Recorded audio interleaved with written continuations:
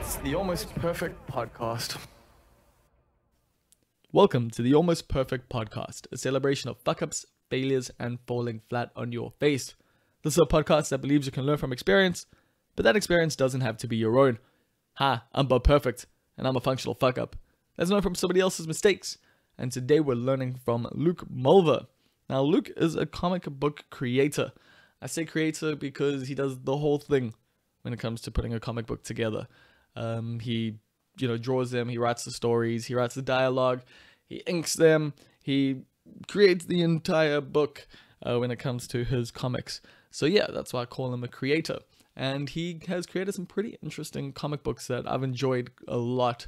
I've only really read the Sunday Slave series now. I've read 2 of those, and then I read some of the noir series that he had. I can't remember what it was called right now, and that's so bad. I should have notes in front of me. But the book that I read was Remembering Emma. And, it was really cool that he placed stuff in Durban in that book. Like the Winston pub was there. It was like this cyberpunk version of Durban. And it was like a cool noir story line involved in that. And I was struck by that years ago. Well, not that long ago, but it was a few years ago now that he put that out. And I'd always known Luke, on the periphery. We go to the same places. We like the same kind of things. And we've had a lot of conversations over the years.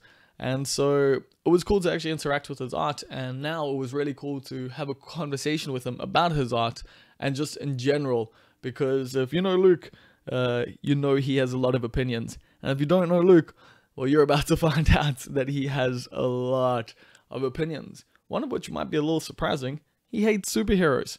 So, weird for a comic artist to hate superheroes, but we get into why. We also just break down so much in pop culture at the moment, in comic book culture at the moment. It's a really nerdy discussion. This one's just 2 people having a long ass conversation about comic books and characters that they love and hate. And we also do get into, what it's like to be a comic book creator in South Africa. If you've listened to one of the previous episodes, I've also chatted to another comic artist, Nas Hussein. He's also a comic creator who I reckon you go check out. So go check out the previous episode after this one. And then, Luke and I, we have such a rad conversation, just, as I say, about just, all the things we love and hate about, comics and the world around them, from the MCU to the DCEU, which is cock. I'm just gonna say it straight up, fuck the DCEU. But I'm looking forward to the new Joker movie, and we discuss that. But like I said, we also get into what it's like to be a South African creator, the struggles and the tribulations. Those do happen. That's why cats do this. That's why people like Luke get into a small industry, because they're passionate about it, and there actually are a lot of benefits to it when you work your ass off for years and years and years, and eventually things kind of break your way. And things have been breaking Luke's way lately. He's going overseas, I think either this year or next year, to receive an award. He discusses that just now in the podcast, so we'll get into that. He's done some pretty big things. He's a part of a really cool project at the moment called Shaka Zulu. I would recommend you go check it out. It's like an educational type comic book, which we discuss. And we discuss the politics of that, of being a white dude writing black characters. But I think Luke handles it pretty well. A lot of research, and it's not just him doing it. He is working with other people who are researching pretty well and providing a good story. So I haven't actually read Shaka Zulu yet, but I have read about it and I have seen the reviews, and people have really seemed to dig that. And so, between his personal work and between, the other stuff that pays the bills, it's a lot. But at the same time, it's, he's following his passion, and that's something that I obviously really appreciate. And I love comic books. I love comics. I love the whole thing. So I'm super stoked we got to have this conversation, and I think you're going to enjoy it as well. You're already in. If you saw 2 hours and you've clicked it and you're now listening to this, you're going to listen to the whole thing, and you're probably going to have a good time. So thanks for clicking play, and thank you to everyone who has signed up to the Patreon account. I'm actually giving the beers. If you've been listening to the podcast for a while, I've got a case of beers to give away, and I'm literally giving them away in an hour from now. So Ryan Reno, you're going to be getting your beers, yeah. And I'm doing another giveaway. Actually, this one's for everyone. It's not just for the patrons. And if you want to know more about that, just go to patreon.com /almost perfect. Just go there if you want to know what the Patreon vibe is. But other than that, on just social, well, on not socials, on iTunes. Yes, on iTunes. I need reviews, guys. Please help me here. I need some reviews out there. It really helps with the rankings. I had a weird, awkward vibe last night. So I was at this cool Red Bull I'm a Pico meet and greet thing, because I work with Red Bull a bit these days. And yeah, it was a cool thing. And I was mentioning my podcast to someone, and then they searched it on iTunes and literally typed in the Almost Perfect podcast, and it was 5 down. It wasn't the first thing. So if you could please go leave reviews and ratings there, I'm going to give you something for it. I'm going to give you free entry for you and 3 friends, plus a 250 rand bar tab to the Winston pub sometime next month. You can pick the day that you go in, and you and your homies can go and, have a good time. Maybe enjoy some dope local acts, some of whom I might have interviewed before. Go check the back catalog. Maybe some of whom I'm going to interview in the future. Either way, go check it out. And also go check out the interview with Matt Olivier, who owns the Winston pub. I'm also going to be giving, so that's the thing. I'm giving that away. Sorry, I'm getting a little distracted here. But yeah, so that's the thing. We're giving away a 250 rand bar tab and free entry for 4 people to the Winston pub. All you got to do is leave a review. Okay, leave a review on iTunes. Then take a screenshot of that. Use the snippet tool or use whatever you need to use. Even take a photo with your phone if you don't know how to, screenshot on a computer or whatever. Just get me the image of your review. Send it to me. You can do that via the inbox on Facebook. You can do that via Twitter. That's Bobness Monster or almost_podcast. You can also just email me. Emailing me is probably the best way, and that is almostperfectpod@gmail.com. So yeah, go leave a review, send the screenshot, and who knows, maybe I'll be giving you a bar tab and free entry for your friends to a Kif Joel of your choice. I'll also be giving away some free entry to another gig next month. I'll be letting you know about that pretty soon. And just in general, if you are someone who, wants to work with me, hit me up. almostperfectpod@gmail.com. I'm happy to promote your stuff, depending on what it is, especially if it's, related to the podcast and the guests on the podcast. So yeah, hit me up if you want me to promote something for you to the listeners of the show, especially if you are a listener of the show. That works out amazingly. So hit me up. And without further ado, this has been a little bit of a long intro. Sorry about that. But thank you for making it this far. And I hope you make it through the next 2 hours of nonsense from myself and Luke Molver. Enjoy. So how you living, Billy Pineapples? Hey, Bob. How you doing, man? Good to be here. AKA Luke Molver, as some people call you. Yeah. Or as I think you like to be called these days. No, actually, I'm trying to go by my actual name now that I'm sort of building a career out of what I do. Billy Pineapples was an alias. Well, I'll give you the quick story if you want. Yeah, please. Back in the days of crude technology and before Facebook came along. And cruder youths. Yes, cruder youths. Misspent youth. I was always a big fan of 2000 AD. There was this character, this robot assassin called Joe Pineapples. Okay, that was Judge Dredd, right? Yeah, Judge Dredd, ABC Warriors. And I also, in an entirely separate factor, I had this garish Hawaiian shirt that was covered in pineapples that I enjoyed wearing to parties. I remember that phase. Yeah, I still got the shirt, ironically enough, but I wanted to just create this sort of this persona because this Facebook thing had come along. I was like, well, what am I going to call myself? I don't want to put my real information out there. Billy Pineapples. You don't want to put your government name on the internet. My government name. Coincidentally, although it didn't occur to me at the time, my middle name is William, so Billy fit quite well. But at the time, I just thought it sounded cool. It bounced off the tongue. Billy Pineapples.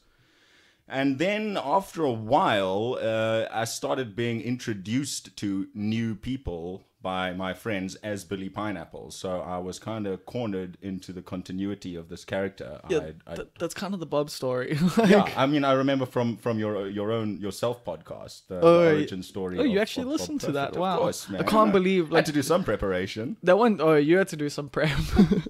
I probably should have done some. Nah, I did. I reread your Sunday Slave comic earlier today. I mean, I got remembering Emma from your Neroverse, and then I reread Sunday Slave because you were bringing the second copy to me today. What is the new book that you worked on that you've just put out? The new Sunday Slave. The new Sunday Slave, not the Africa Rising. We'll talk about that. Shaka Rising, sorry. Sunday Slave is a comic because I was working. My Nero series was sort of cyberpunk South African sci-fi. I set it in Durban. I took influence from stuff like Blade Runner, Akira, Mad Max. Well, those are all things I was gonna mention about it. It's like, and that's what I love about it. There's a like weird what's his name, Frank Miller. A little bit. There's a bit of a Frank Miller vibe to it as well going on there. Like definitely. in the characterization, like in the scene setting, there's a lot of like the Blade Runner kind of vibes and stuff. Well, I wanted to combine like one of my favorite genres is sci-fi, obviously, but also sort of crime noir. And that's hard-boiled stuff. That's what it is. Yeah. So I was working on that back in sort of I think the first one came out 2013. But they were so long, as we were talking earlier. These volumes, I wanted to create these epic long-form stories, but they were each like 70 pages. So the first volume came out, I was stoked. But then it took me like 3 years to get the next one out, because in between, I've got to do actual legitimate graphic design work to pay the rent. Yeah. And then I released the second one, and it was cool. And then suddenly Cyberpunk became very mainstream. Suddenly everyone was doing like altered carbon, and and more than that, it actually became the reality of the world. So why wouldn't you like keep like steer into the skin? No, as soon as it becomes cool, I get bored of it. I've noticed. Such a hipster. But I suppose I am. Like original hipsters, like the original. That's the original definition of a hipster. As long as I was a hipster before everyone else was a hipster. You're like Birdie from fucking whatchamacallit, Mallrats. Like, I'm gonna take that as high praise. It is high praise. But after Nero, the second one came out, I'd sort of concluded most of the main arc, and I really just wanted to dabble in something else. Also, being the sole writer and artist, it made things even longer to get out.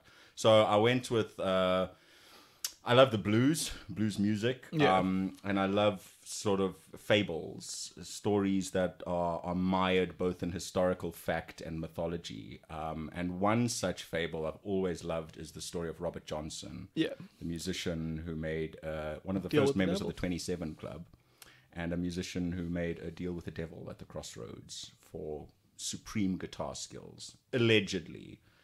And I wanted to sort of work that story into a sort of a kind of horror tale.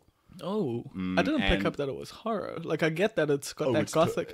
Is that where we're heading? Horrific. Yeah, I guess there's some good body horror. Because it's got a preacher-esque quality to it. Yeah, thank you. That sort of writing, the writing of Garth Ennis, Warren Ellis, who did a comic called Transmetropolitan. Yes.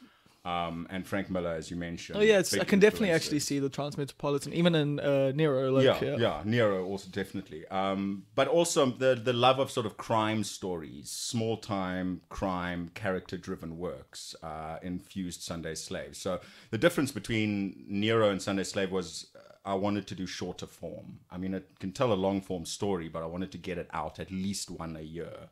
Like episodic, Yeah, so I went for a sort of 22, 25 page format. What do you mean one a year? Like Marvel's releasing like, like what, 5 Spider-Man a month? I don't know. They're churning them out like they think we're going to forget what a superhero is. But we'll get... I have things to say about superheroes. I know you do. We'll talk. But and Sunday Slave has been very well received. I launched the second issue this year at FanCon last month in Cape Town, the local comic book convention. It's really cool to actually, even though these are self-published works, and I print maybe 200 copies, it's really cool to actually have people who've come back from last year. And they come to my table and they're like, where's the next issue? I want to see it. And thankfully you engage. actually had the second issue. Yeah. Well, there were a couple of the conventions in between. I didn't. So I felt I'd crush these fans, you know. Did you not have any Neros left? Or I had Neros, but again, like Not I said, the that's same. been since 2013. Yeah. I read that. so your fans read all your work now, and like I have fans. you have fans now. Oh, that's so cute. But it's just encouraging because comic books as a medium are inherently quite isolationist. Yeah, you but know, even if you're working in a team, it's a production line team. It's not like you're not on in a the same film- room at all. Yeah, you're not. It's not like you're on a film set and you're all working together. No, someone does the drawing, someone else does the inking, someone then does the coloring. Like it's all done by different people, different Yeah. places. You write the story, you do But for me, I do all of that. exactly. So it was, and sometimes one forgets. I forget that, you know, I'm so close to these characters. I'm writing them because it's something I would like to read. That when people actually come and say, "Hey, we love this," you know, we read it, we dig it, and they start telling me what they thought of the story, it's a little strange. But isn't actually, that's the point, obviously. but yeah, haven't you always it's- wanted that? Haven't Yeah. because you've done that with other people, haven't you? What do you mean? Like you, like with other people, you've become a fan of them. You've met Oh, them, yeah, and no, you've been like, "I love absolutely. your work." and, Absolutely, like, but then it's weird to have. I mean, I fanboy hard over like, you know, international guests at FanCon or Comic Con, and when I meet You've also people, gone overseas sometimes a lot, obscure like- idols that someone who isn't familiar with comics would have no idea about. But I'm like, I'm drooling, I'm stuttering, I'm stammering. And so then when people come to me asking me for autographs and saying I love your work, you know, it's kind of. It's surreal in a way, but I'm eternally grateful. So you're not that like I'm at that actually middle able place to- because like you've gone overseas to conventions where you've done this. These guys come here, like Yeah. you know, and so you're like this guy asking for autographs, and now you're in that middle place of you're still asking for autographs. Like when you see someone you care about, you're like, "Yo, please can I have your autograph?" But at the Yeah. same time, now people are actually like coming and asking for yours. Typically, when I do meet someone whose autograph I want, I'll get the autograph and I'll also force a hamper pack of my own comics into their hands. Oh, that's the just so classic. they can come back one day and ask me for my autograph. You know, Maybe. but yeah, stuff like that. Like at FanCon, this I can touch on FanCon briefly. Yeah, definitely. Please do. Like I wanted to talk about it. FanCon is a Cape Town Comic Con. It's been around for a long time now. Yeah, it evolved out of a free comic book day, which was run by a comic book shop called Reader's Den in Cape Town. They're still going. Free Reader's Den is still going. Free Comic Book Day is still going as a different event. But FanCon is essentially the first South African Comic Con. yeah. Not Comic Con. Yeah, 'cause we've well, got yeah, cons. we've had Icon, we've had like we've had Rage, we've had Icon, like gaming, Rage, Edge, but a lot of that stuff is geared towards gaming, and also like mythology and like so it's more Lord of the Rings than Spider-Man. Like yeah, essentially. well, yeah. Yeah, absolutely. But even Comic-Con itself, the big one. We had the first debut Comic-Con Africa last year in Joburg because according to overseas, it's all one place. It's not Yeah. Comic-Con Joburg, it's Comic-Con Africa. But even that, it was massive, it was huge. There's a lot to see. But it was almost at sort of a top-heavy critical mass. I didn't even see half the stuff. Yeah, I mean, but that's what big cons are like. Yeah, but FanCon is specifically geared towards comic books and local creators, and they get very cool international guests. And a lot of the guests have said over the years, I mean, it's been going officially, I think this is its fourth, fifth year of FanCon.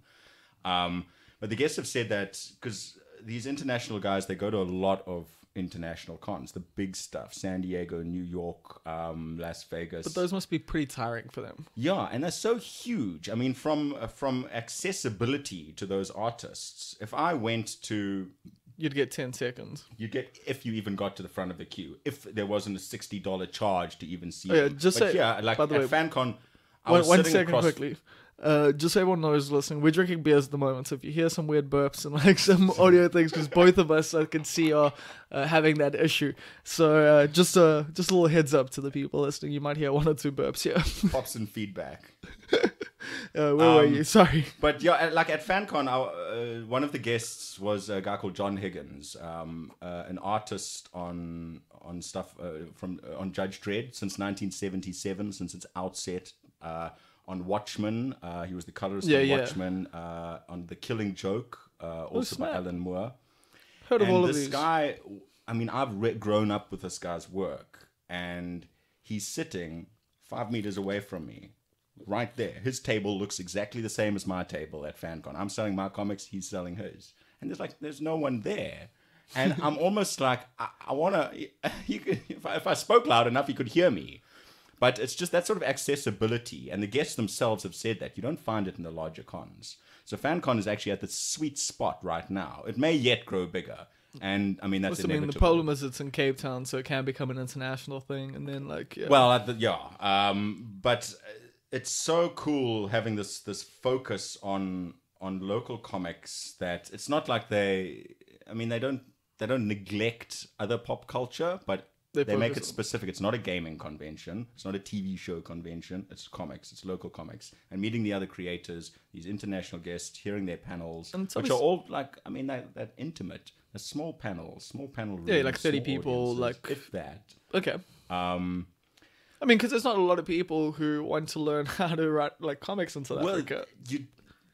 I thought that myself, but even the less than 30 people at these panels, they're all there because they want to be there. It's not like they've just wandered in because it's something to see. They want to see. They want to hear. But that's what I mean. Like, it's not going to be like, it's not like other cons where it's, you have a bunch of celebrities talking about the next film. This is, if you want to learn how to draw comics, like, this is how you start. This is how you get into it. If you already make your own comics, this is how you publish them. This is absolutely all of that. Like, those are, and that's very useful.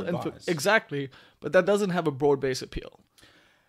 It doesn't, but I still think it No, I think it's incredibly necessary. I'm not dismissing this. I'm just like, because, like, people listening might think, fuck, 30 people, that's not a lot. And I'm just trying to explain that, yeah, because it's not a lot of people in South Africa who want to know that specific knowledge. It's still very cool that there are those, like, 30 people who have access to that knowledge as well, which is what's amazing now. And I think because of stuff like FanCon, the industry is growing. Like, to me, it looks like it's growing. I see more comics from South Africa coming out every year. Like, it sucks that Dion's like shop like closed down. It was Dion Delago who had that comic.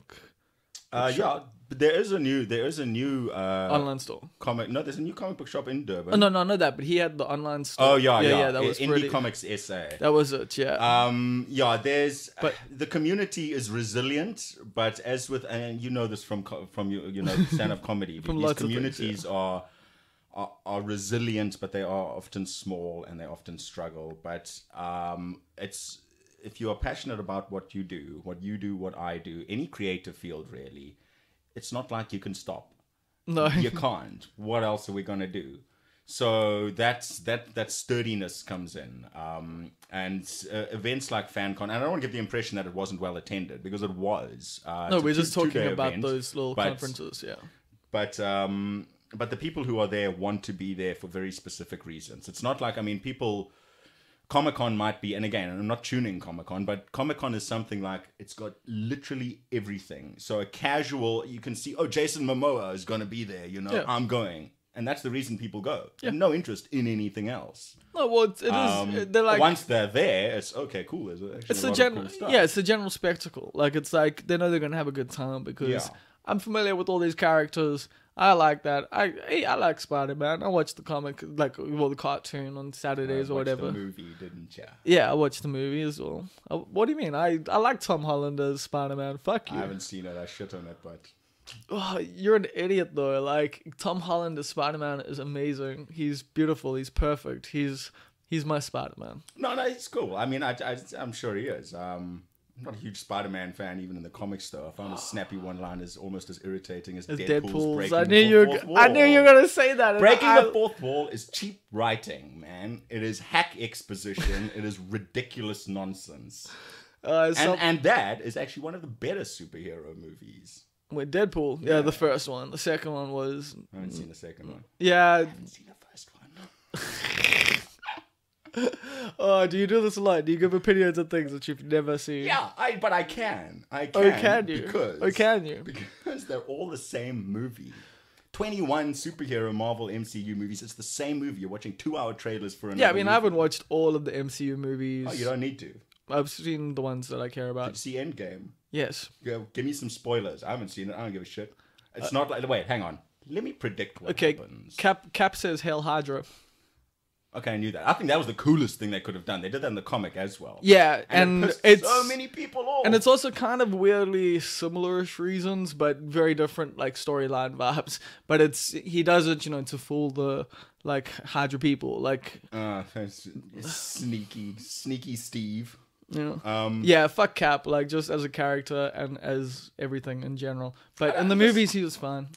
Listen. Okay, let's talk superheroes. Let's go for it. As a disclaimer, first of all, I would like to say that fuck Superman. I do not prescribe what people can enjoy. Enjoy whatever you want, man. Escapism is cool. Top 10 highest grossing movies are all crap, but enjoy what you want. Yeah, you also don't like Star Wars. No, I do like Star Wars. Oh, you do. Okay. But some of it. because there's no superheroes in it.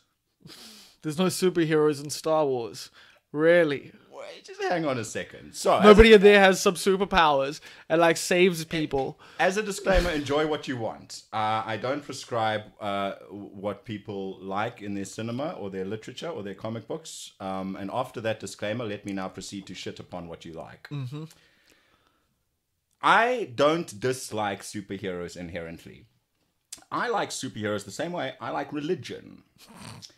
It makes a great framework to tell interesting stories in. Yeah. I'm not religious, but without that sort of that history. Well, that's like I like mythology. Something like Sunday Slave would not exist. Well, yeah, without the concept of the devil, Sunday Slave couldn't exist. Well, Yeah, without religion, the concept of the devil, well, it's like no, dude, I but love obviously religion is I no love terrible mythology, things. and that's kind of why, like, yeah, And what is religion really? yeah, except that's that? exactly what I'm saying. Like, I'd see a difference in that. Like, mythology is just dead religion, like essentially with better stories, way better stories. And Bible's a cool book, man. Bible's of fiction. no, it's not That Old Testament stuff is pretty cool. It's like all blood and thunder and vindictive God. And yeah, but it's also just like, it's the same shit over and over again, man. Like it's very repetitive. Oh yeah, sound like superhero movies to me. Yeah, fair enough. I mean, that is the issue with superhero movies, is that they can be incredibly predictable. Like, that's just the problem. Spoiler alert, having not seen Infinity War or Endgame, let me guess what happens. Oh, you've read the spoilers, you know what's happened. You haven't read some of the spoilers, but okay, so everyone, half the team dies in Infinity War or something, right? Yeah. Okay. Once again, you've read the comics, haven't you? No. Well, not up to that. I haven't read a superhero comic in a while. I know, but Infinity War was like 90s, like shit. The last one I read was, I think, well, the it wasn't Ultimates. Infinity It War. was the beginning. Infinity It was the Gauntlets, beginning of like... the MCU. I read the Ultimates back in. Yeah, that was 2000. That was after that. But anyway. So everyone dies, or half the team dies, and let me guess, they come back in Endgame. Well, some of them. Okay, most of them. How do I know that? This is one of the large problems I have. Have you ever read a fucking comic book? No, but it's something inherent to superhero comics, is the fact I find, again, personal opinion, which I'm going to slather all over your audience, is that there's no emotional investment in characters if it is as you know they're going to easy come as, back. oh, it's a time paradox, oh, it's a parallel universe, oh, it's Earth MC62 or something, because they don't die, they just come back. I agree with you, but it's also our addiction to those characters that, like, like, it's the audience that creates that. Like, yeah, it is. It's an audience that creates a franchise. It's an audience that creates superhero movies, the most colossal but monument to creative mediocrity in contemporary world. The thing is, comic books can't kill their products. Like, they just, like, if everyone loves Spider-Man, you can't fucking kill Spider-Man, because then who's gonna, like, what are you gonna sell now?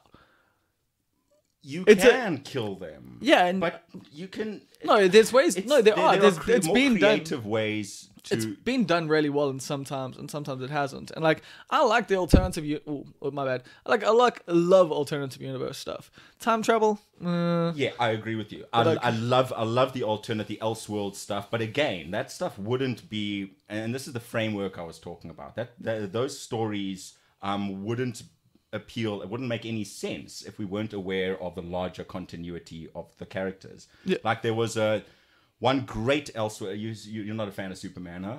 No. I'm not a huge fan of Superman. I do enjoy the I mythology. do enjoy the death of Superman, But they've all been pretty enjoyable. There was a great Elseworlds. DC that did a series called Elseworlds, and there was a great Superman story called Red Sun.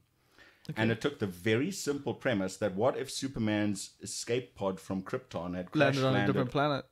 It crash landed on Earth an hour later. The spin of the Earth, well, I'm not sure of exact timeline, but the spin of the Earth landed him in communist Russia. Ooh. So he I've heard about this. Yes. He grew up as the Red Sun, and he grew up essentially as a villain. He becomes this dictator leader of Russia. Pretty much, Russia becomes the one superpower, destroys America, and it's a red. Batman is in it. Batman plays this sort of Ushanka hat wearing terrorist who's fighting against Superman's regime. But the comic would make no sense and have no impact if you didn't know who Superman was. If Superman's continuity didn't exist. Oh, like you would, because that would just be a story. Like that would just like would it be shocking about this guy who villain and then this guy who fought against him. Story, but so I mean I enjoy that sort of. There's a Batman story written by Neil Gaiman who always likes to twist things up. Give him Batman and he does some extraordinary things. Yeah, we like I can assume you enjoy Gaiman about as much as I do, yeah. But there's a Batman story which typical Gaiman. It starts Batman's funeral and it's an open casket funeral. All these people, these characters, his rogues gallery, the heroes, the villains, everyone in his life is rocking up to this dirty tenement building, this warehouse, and they go in and it's like this beautifully lit open casket and Batman's in it. Mind you, Batman is in it. He's wearing the mask. It's not Bruce Wayne. Yeah. And he's dead. This is the opening scene. There's no explanation given for what's happened. And then each of the characters starts stepping up and giving their own story. Penguin, Catwoman, the Riddler, Poison Ivy, and eventually Killer Croc. Alfred... Probably not. Killer Croc isn't there. Probably not Killer Croc. Croc isn't in there. But eventually Alfred steps up. And all the stories don't correlate. They all contradict one another. So you're not sure what's the truth. So they're jokering him there? Well, Alfred steps up, his butler, starts telling the story about how he used to be in the sort of traveling circus troupe before he came into the service of the Wayne family. Alfred was a thespian. He was an actor. He was a carny. That makes sense when Michael Caine played him. He came into the service of the Wayne family. Bruce's parents were killed in the alleyway, the origin story. That all stays the same. Young Bruce came under Alfred's wing as his ward, but Bruce is damaged. Bruce is traumatized. Bruce never gets over that's the death of his parents. And he starts, it's almost in some ways a more accurate psychoanalysis of a very disturbed young man who grows into an obsessed adult. And Bruce starts dressing up. He starts just going out and beating up petty thugs. He starts just putting on a bandana. He's like, I will avenge my parents. He's got the money to do it. And Alfred feeds this obsession. Batman Begins kind of... It dabbles in it. Even the Zack Snyder Batman sort of touches on it. But Alfred continues the story, and Bruce's psychosis gets worse and worse until it's not enough. He's taking the bikes out every night with a bandana on, but he's beating up muggers. So Alfred calls some of his old troubadour buddies, and he's like, "Listen, I need you to dress up. I need to make a character or something. I don't know, like a penguin. You know, you did that. You got the big nose in the carnival. Just dress up." And go out into the street. I'm going to set up something. This sounds awesome. And then one of his old lovers is this woman, Selena Kyle. Just Catwoman. There's a lot of cats in the city, a lot of stray cats. Just make it theatrical. What's the Selena Kyle top tier name? Yeah, very cool. Michelle Pfeiffer was the one true Catwoman. Anne Hathaway, yeah. I liked her. Yeah, sure, right. But then ultimately this feeds Bruce Wayne's obsession, but it's still not enough. And ultimately, Alfred himself, he goes into the bedroom and he stands in front of the mirror. And he smears on the white grease paint and the red lipstick and the green dye through his hair. But it only really works when he smiles. And Alfred's the Joker. How have I not read this? It's great. Just look up Neil Gaiman Batman. He wrote a few of them, and they're so out there. Yeah. But again, that is obviously not part 'Cause of I've Batman read- canon. That is not part of Batman continuity, and it What wouldn't Neil work Gaiman if we Batman didn't read? know the story of Batman. Yeah, but that's also, but whatever. I mean, that's cool. But though. it's like, ingeniously written, and you get the impression that this guy is a maniac. Batman, Bruce Wayne, is a severely damaged individual. Yeah, but also, he Batman is. He's the coolest because he's human. He's not super. That's why he's the best superhero. 'Cause he's that's not why. super. That's why like Lex Luthor is cool because he's human. The Joker is cool. No, well, the Joker. Do you know? Like, what do you like? I don't know what's happened with the 3 Joker thing. This is what's going on there. Well, the Joker. do you know what's happening with that story? With the 3 Joker? Yeah, What's the 3 Joker? there's this whole thing that there's 3 Jokers. Well, the Joker's originally he was never given a proper 'Cause- origin story. 'cause there's- In I think it was The Killing Joke. He's he says, named "I like prefer-" Arthur Fleck. He's this failed stand-up comedian. Yeah. And the new Joaquin Phoenix Joker movie, I think, is touching on that, but like Yeah. that actually looks cool. It does because it doesn't look like a superhero Yeah. movie. And there's not Batman is nowhere in sight. Which is definitely one of the best things that can happen in a Batman story. I have high hopes for that Joker movie. Actually. Same. But I mean, I the love Joker, your because fucking- I find and- he's such a cool character is because he's so infinitely rewritable. Well, that's he the has point no of it. official origin story. That's why I think the various incarnations, more than any other character, on the page and particularly on screen, whether it be Jack Nicholson's sort of austere mobster Joker, Heath Ledger's, anarchist punk rock fucking slit lip Joker. We'll skip Jared Leto's Joker. Joaquin Phoenix's Joker, which looks like, he's sort of humanized, traumatized comedian. Yeah. And I think they all work in their own way because each of those actors has realized that. They're like, don't try and play the Joker like the last guy. But I mean, like in the comics though, like in a recent, well, not that recent, probably like last year or maybe I can't even remember when. Like Batman, he like he spoke to a being that like knew all the questions knew the answers in the universe, and he asked, the computer. It was the computer, and yeah, he asked the question like, who is the Joker? And they said that's it was the question you want to ask, Bruce. Really? Is that the question you want to ask? Yeah, and like it said like the Joker was like 3 different people.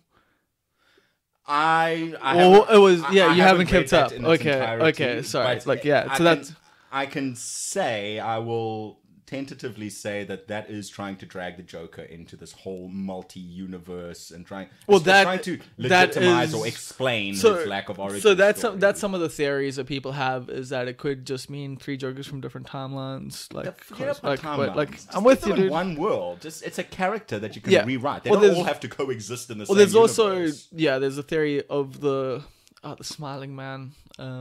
What is it? The Smiling Man? Fuck, I can't remember. I haven't read this stuff in a while. But It works because it feeds into his own insanity. The unreliable narrator, the unreliable character. Who is this guy? It makes his own villainy. But he is also literally just the antithesis to Batman, and that he is Batman. Like that's the thing. Like he's Batman psychosis, like that, and that's why I love this Neil Gaiman story because that's always been what the Joker is. It's just what a purpose reflection. does a superhero serve without a villain? Yeah. And after a while, a villain isn't enough. You need a supervillain. Yeah, but I mean, is the Joker is both Batman and Joker are superheroes. We can call them that. Would you? But Would you put the super tag on them? I would, because how would you avoid it? You have to call them superheroes, but they are by far and away some of the most interesting superhero characters because there's not this Deus Ex Machina vibe that you can. Oh well, he's a superhero. He just has this power. You can get away with it because it's a parallel universe. Oh no, he was a clone. Oh no, he was Earth Prime Joker. It was like it's cheap but then writing. do you like Hawkeye?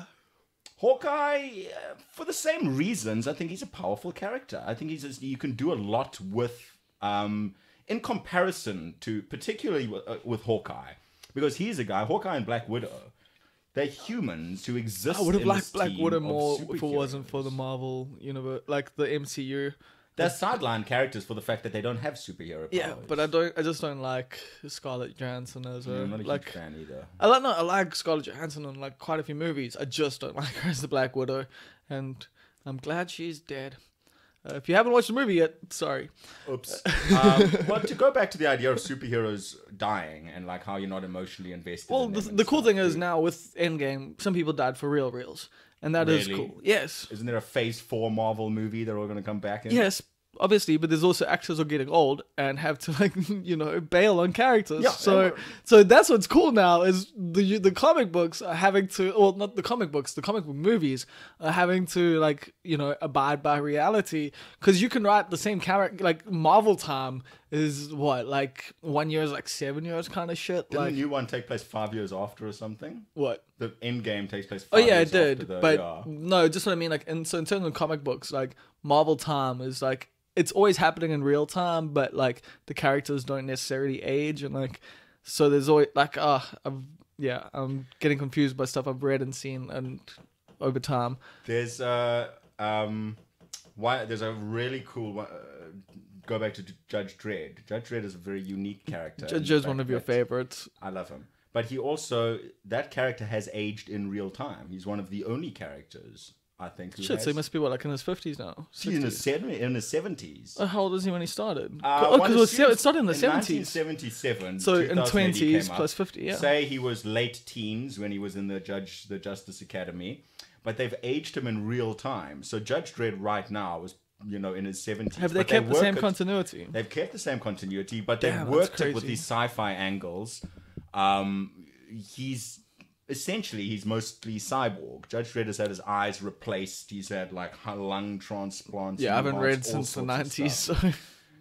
He is less popular than say the Avengers, but still they should make a movie about him because they did. The one movie that deserved a sequel didn't get it.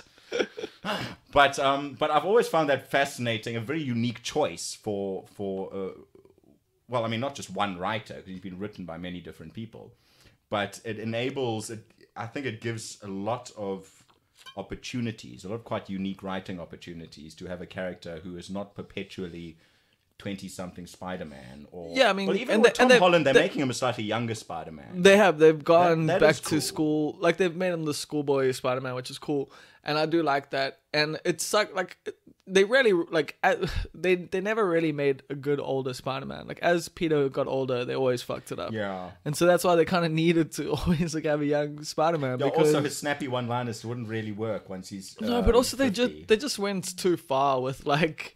They made his character like soap operatic, like very much so, like at times, and so that's what when I was younger, like I mean, I don't really read comics anymore. I can't like act like I'm buying stuff all the time. Like every now and again, I'll get like a fucking what's it called? What are they called again? Where you get like all 12 in one fucking book. Oh yeah, no, yeah, just get the volumes. I don't buy paperbacks. Yeah, like I read a lot of stuff like digitally and stuff. But then if I dig it, I'll find a copy. I'll get it. Put it on the but I don't spend anywhere near as much time. But like, yeah, like also this is Durban. They're hard to find. They're expensive as fuck as well. Like over 50 around a comic. Is yeah, like, I mean, yeah. And you can never get the proper continuity if you're going to CNA or something. I will say. I mean, we did a book. We got a Kapow. Yeah, quick punt. Kapow Comics, Kensington Square, Durban North. Durban's one and only exclusive comic book shop. Go to it, check it out. Support There's it. also You can get anything you want. there is also that shop in Westville at Westmore Mall. Which one? Unseen. No. There's like an actual comic book shop there. I can't remember what they're called. Like Batcave.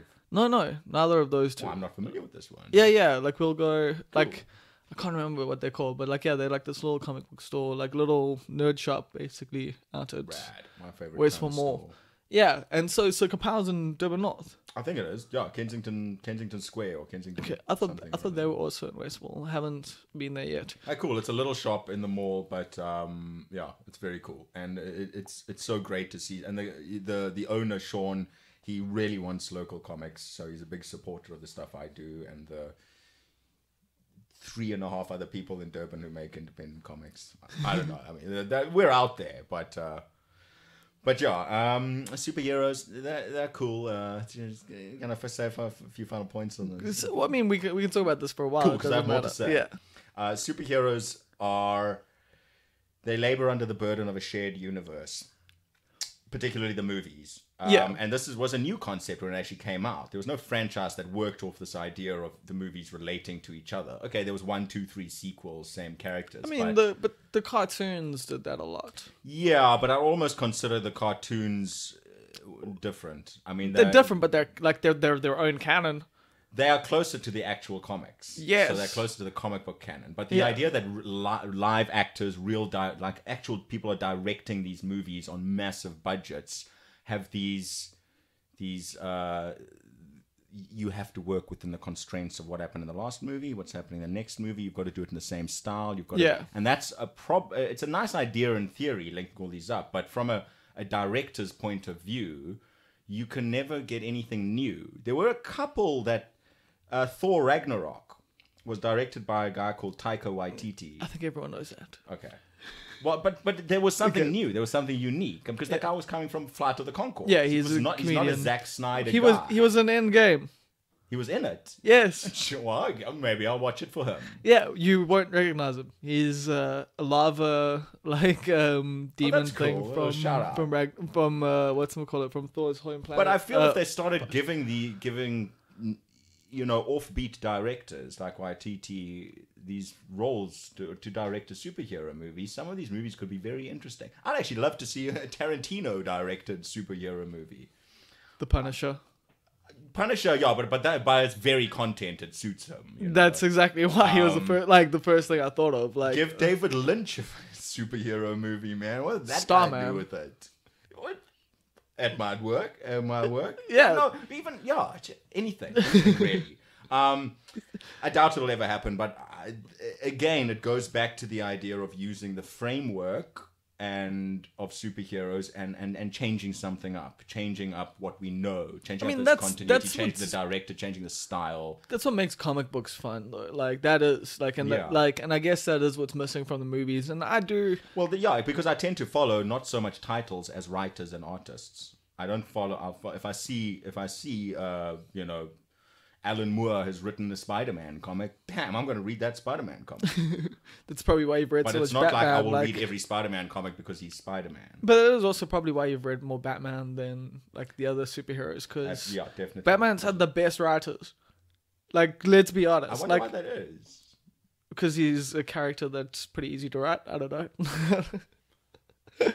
I'm kidding. Like, not that he's easy to write, but that he's got a... okay.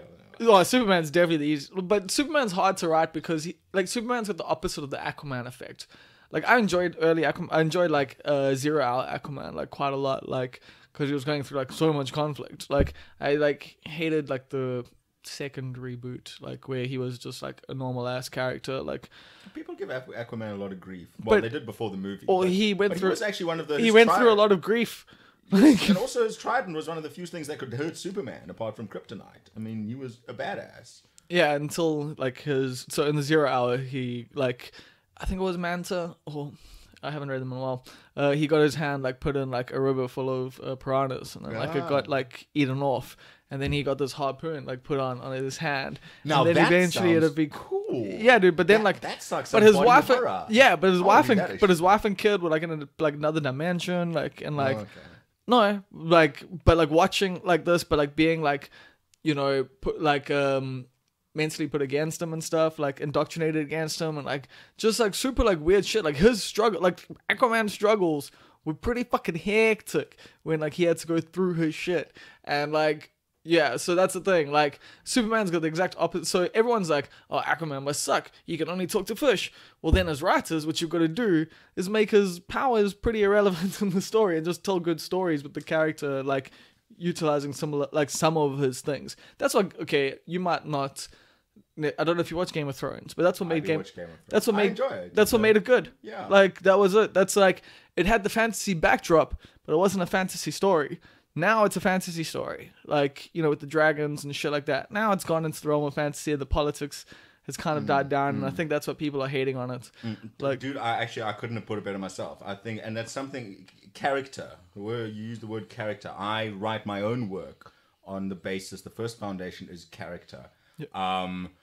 If you figure out your characters, if you figure out their relationships to each other, to the world they're in, the dynamics of what motivates them, the story falls into place. And to use Game of Thrones as a metaphor, as an example, I think you're absolutely right. It's a character-driven show. Fantasy, a lot of the time, it's the same stuff. How many elves can you ride? How many dragons can you ride? It's like it's popular because it's so accessible. But And that's why sci-fi is just so much better. Sci-fi deals in ideas more than... No, I mean, I'm saying this as an opinion that I have. No, I agree with you. I agree. But Game of Thrones is something that's... It started with a base of really strong and often morally ambiguous characters. That's another thing I like.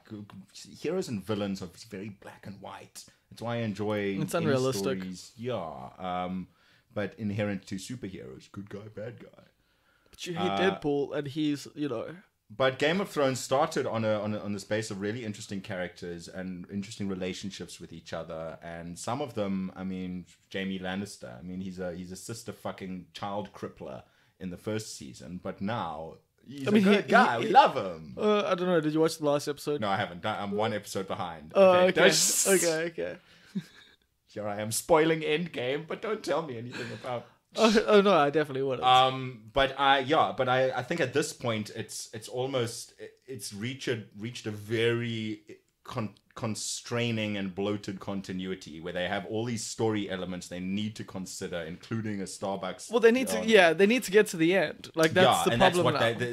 They're wrapping it up. I feel the only way they can. Is that why you think that George R. Martin's probably taking so long to write the fucking books, because he can't figure out a satisfying way to get to the end? Because, you know, the whole time, what's great about Game of Thrones, as a show, it could have gone on for 20 fucking seasons and we would have watched it. Like, if it never had an ending, that would be the best thing about it, because it's a soap opera, essentially. It is. It's a political a lot of men with beards and swords and dragons, and it's a political soap opera, at its core, just set under fantasy. And so that's what I think he is having a hard time, because once you come to the end of the story, you take away all the what's gonna happen. And that's been the whole thing with Game of Thrones, is what's gonna happen, because every time you're like, oh, this is gonna happen, your favorite character fucking dies. Yeah. And now it's Battle of Winterfell, in my opinion, by Game of Thrones standards, there weren't enough characters who bruh, died. that's why everyone was upset. Everyone was like, why can't someone I care about die? Hey, I like Jorah. Oh yeah. Oh, really? I did. I thought it was, I mean, Little Bear, that was the one that I cared about. That's the moments I fucking cared about dying. Jorah dying was irrelevant. I did dig her, but consider for a moment. She had to step up because of him becoming what a was her character slaver. arc? She just shouted at Jon Snow in meetings a lot. What else did she do? Her character arc was she had to take over the household, I can't remember what it was called, of Jorah Mormont, because he started getting into shady stuff and screwed over his family after his dad took the black and went to the Night's Watch. The Mormonts, man, just never-ending drama with them. Exactly, the dude sucks. No, I agree. I loved her character, but I thought she should have been further explored. We all felt that death, and I did dig the way that her death was her death was an almost direct parallel with Arya's scene at the end. Yeah. Two little girls fighting something so massively bigger than them, and they kill it almost in the same way. They're grabbed, they're lifted up, and they just. Yeah. I thought that was quite cool and quite deliberate, and the small beasts are the ones that count. I did dig Lyanna Mormont. I thought she actually deserved more of an arc. But a pretty glamorous end. Just to go back to what you were saying about George R. R. Martin finishing the books and stuff. What I was thinking about the other day is actually as a writer, because now the show has surpassed what he's written. How does he write the remaining books? Is he not watching the show? Because if he's watching the show now, how does that not influence how he's writing? Is that how you think? Well, I'm not do you sure. think you would be influenced? What do you think? I mean, I've also thought about that. Because that doesn't often. It's not often when something is optioned for TV show or whatever. Usually, it's a completed work. So, from what I've been told, is that he's told them what the ending is. So But how is he writing his own books without watching? But the thing is, people that are, writing the show have written the show from his works. Yeah, I mean, I imagine it's easier to continue writing the show without him than it is for him to continue writing the books without being influenced. No, but what I mean is that, it's the same story, and you're gonna just tell it in different ways. It's the same thing that this show is done with the books. It's taken from them, but it's not the books. I haven't read the books, but from what I know, the show is nowhere near fucking the books, like in so many ways. Like it follows the storyline a bit, like, but you know, there's so much that's missing from the show that's in the books. And so I just think that regardless, like even if he had to write it as like he's watched the TV show and just wrote what he saw in the TV show, it would probably be a lot more fucking entertaining than the TV show for his readership. Like they would be like, wow, this is so original and different. And like, meanwhile, it's exactly what he saw on TV, but because of like how he puts it and how he like, you know, puts the dialogue. I like the books. I've read the first few. They're cool, if a little long-winded. That's the issue I have with it, man. He describes the filigree on armor. It's on pages. It's on that Tolkien shit. Fantasy, it's on that Tolkien shit, dude, and like. That's not what I enjoy about fantasy. Like, more hound, more jousting. Yes, just like actually, just a spin-off show about the hound. Really, would be fantastic. Or just the Hound and Arya, like them together. That as a buddy cop show. Like the Adventures of Hound and Tormund. I think there's a buddy comedy there, right there. We had a season with Arya and the Hound. I want to see more of Kissed by... That'll be called Kissed by Fire. Just like you. Take your fucking hand off me. I like those two. And I'm waiting for the Clegane brothers matchup. That's really... Oh, that's what... Clegane Ball is something we've all just been like waiting for. It's gonna... But that might be where they throw us a little surprise and have the Hound die. I'll be pissed off.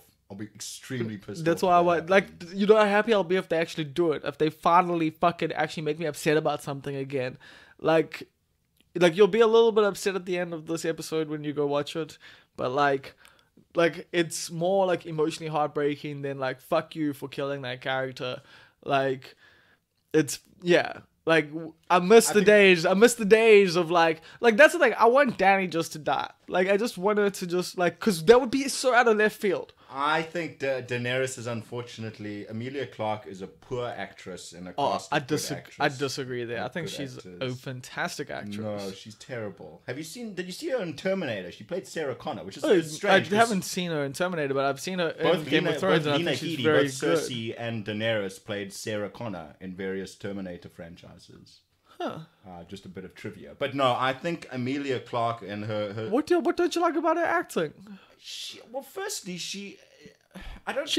the role. Cool. No, but she doesn't. She throws her weight around. She bullies people. That's Daenerys. She makes decisions that she's constantly trying to be kept on the straight and narrow by her advisors, who are both good advisors that is and the good character. Actors. No, it isn't the character. It is because she's constantly going towards madness. That's what they are. That's what they are playing with you there. And I kind of hope for that because you can see it. You can see her father in her now, particularly now that she's been made aware of the fact that there's a threat to her throne. Yeah. But she gets this expression. It's the same expression. It's the expression.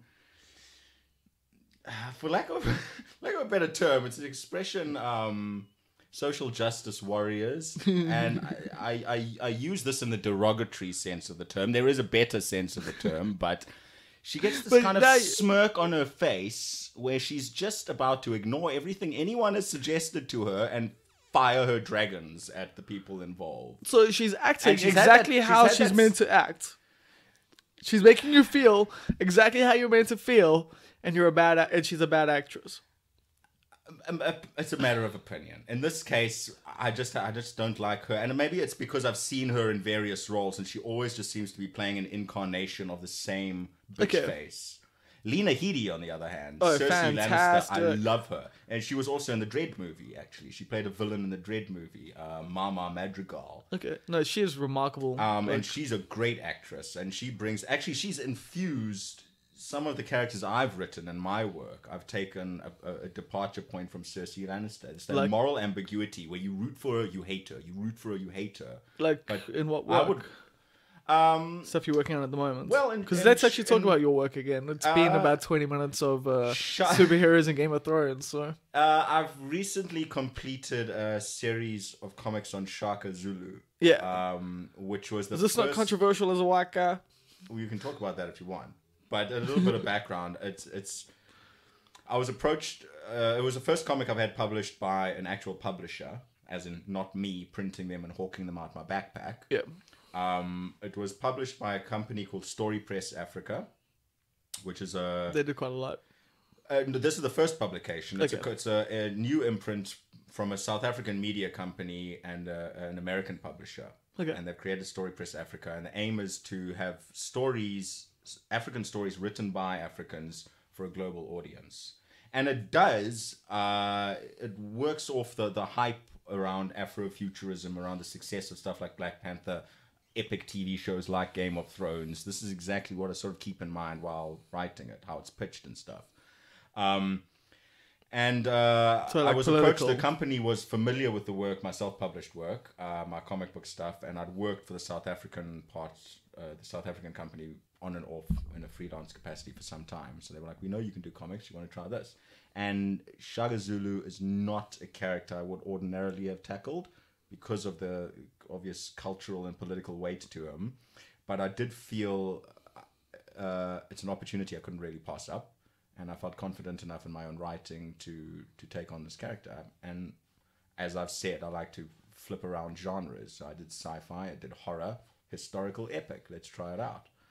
And Shaka Rising, I worked on it as writer and artists with...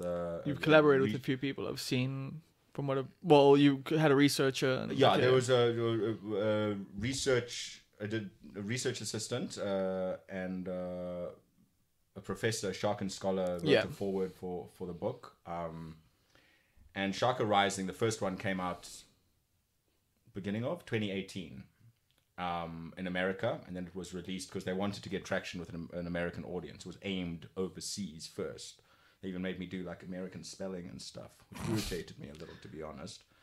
But and then it was released in South Africa. And the South African responses were actually what I was really interested in because it got really good reviews. It was reviewed in the Wall Street Journal. The New York Journal of Books called it a groundbreaking graphic novel. Yeah, it's like it's now nominated for awards and stuff now. Yeah, and you're going overseas for it. Yep, I'm going overseas next year. It's been nominated. It's won in the honor, one of the honor books in the Children's Africana Book Awards, the Smithsonian Museum next year. So I'll be attending that. It's pretty cool. I mean, I've heard of the Smithsonian. Like, I wasn't aware of the award, but I mean, again, this is all kind of surreal. Like, not only are people reading my work now, they're actually giving me awards for it. But it is a bit weird to be given an award in America for work produced about, a South African. I'm interested to see, because I'm probably going to do some school visits in the States as well and chat. I want to see the response. But how's the South African response been? Well, yeah, exactly. That's what I really wanted to know. And it's been well reviewed. It's it's going to schools, a lot of good feedback from schools, from students and teachers. It's in libraries. So it's historically accurate? Insofar as the history we have of Shaka is accurate. Okay. Like I said earlier, I get you there. Okay. Like I said earlier, there's the mix of historical fact and mythology is something that always appeals to me. And Shaka is very unique as a character because he is... Well, even the history of him is mythological, yeah. Yeah. Well, from what I understand. Shaka has... The records we have of the guy are predominantly oral storytelling records, which are inherently unreliable. There's a certain broken down telephone that comes, generationally speaking, and these are generational histories. A lot of the recorded stuff by scholars comes from oral recollections of people who were not even born when he died. Yeah, I mean, this is literally like the Bible. And the second main source are the diaries and writings of the white settlers, guys like Henry Finn, Francis Farewell, guys who have been glamorized in, you remember that 80s TV show with Henry Ncele, Shaka Zulu, the one we all watched in school. They were glamorized as the heroes. They were these pioneers, these explorers, and there was a distinctly colonial white guy perspective. But the research I did, the books, from contemporary Shaka scholars who have compiled a lot of these diaries, a lot of these eyewitness accounts, a lot of these, his descendants. Those diaries from Henry Finn, they were blatantly untrue. They served to glamorize the white guys. They served to get land. These settlers, they wanted land. Yep. Henry Finn himself, when he didn't elegantly land on the shores of KwaZulu-Natal. He was shipwrecked on the bluff. And he was a criminal on the run from armed robbery in Bathurst at the time. I mean, He this was not sounds an like most people on the bluff. Wow, he started it all.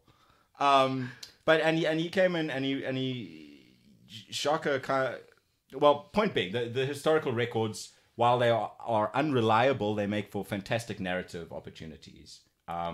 So you use the mythology of it. I use the mythology, but I'm also very aware of the fact that there's a lot of politics attached to this character, a lot of history. So while I don't approach it from a cultural point of view.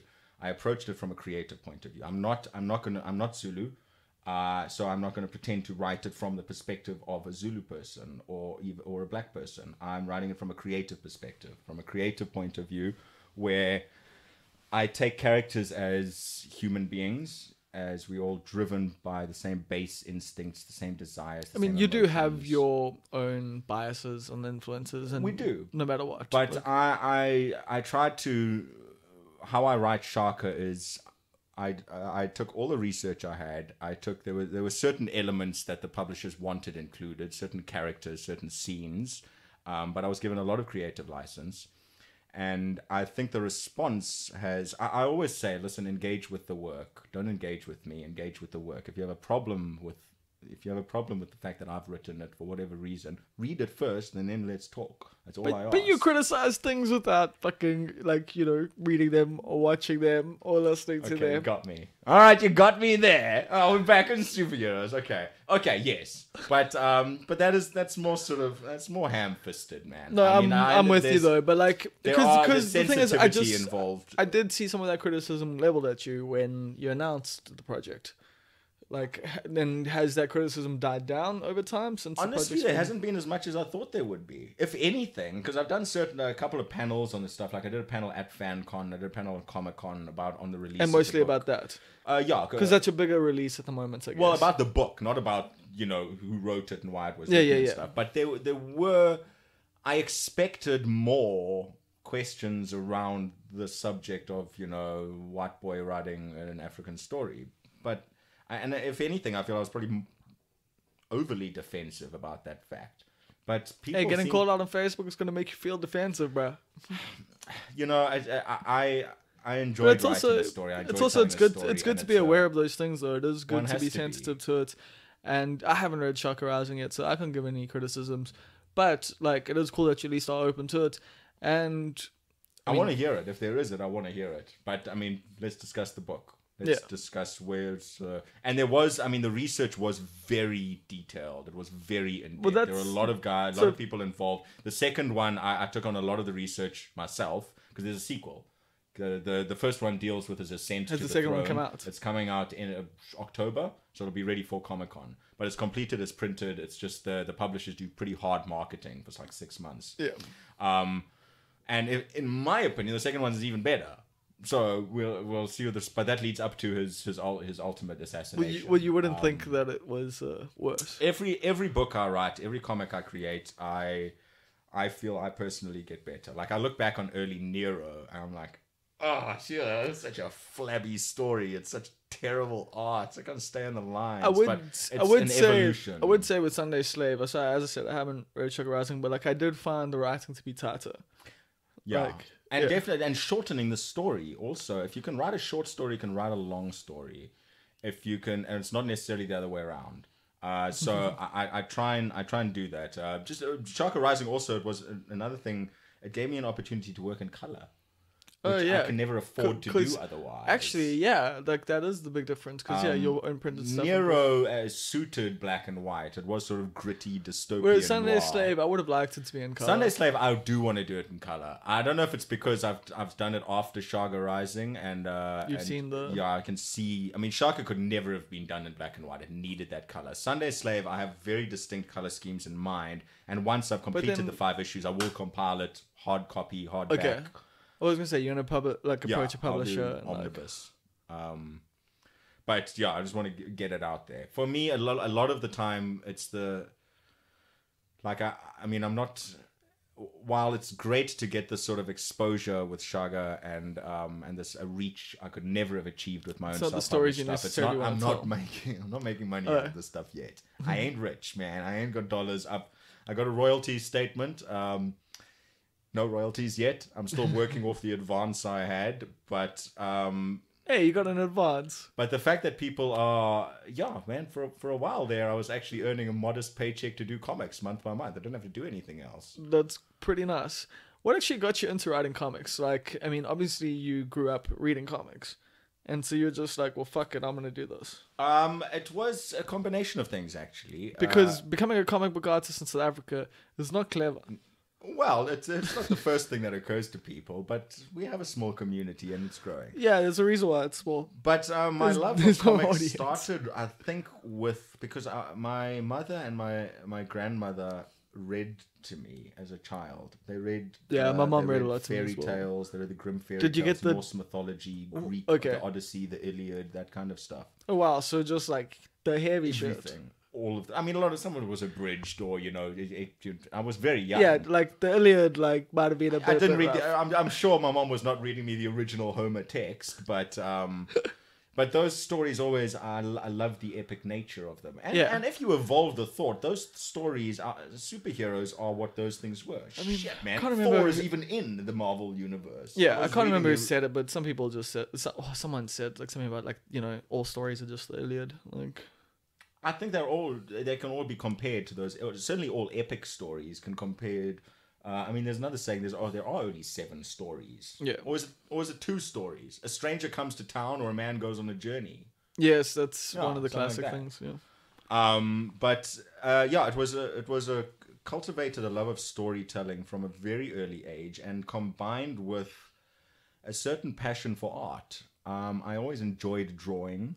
When I was in preschool, the teachers actually called my mom in and were like, "We're a little concerned about what your son is drawing. I mean, Oh, what you're are drawing like these fucked up shit. monsters and things like crocodiles with chicken heads and stuff." I do remember that one.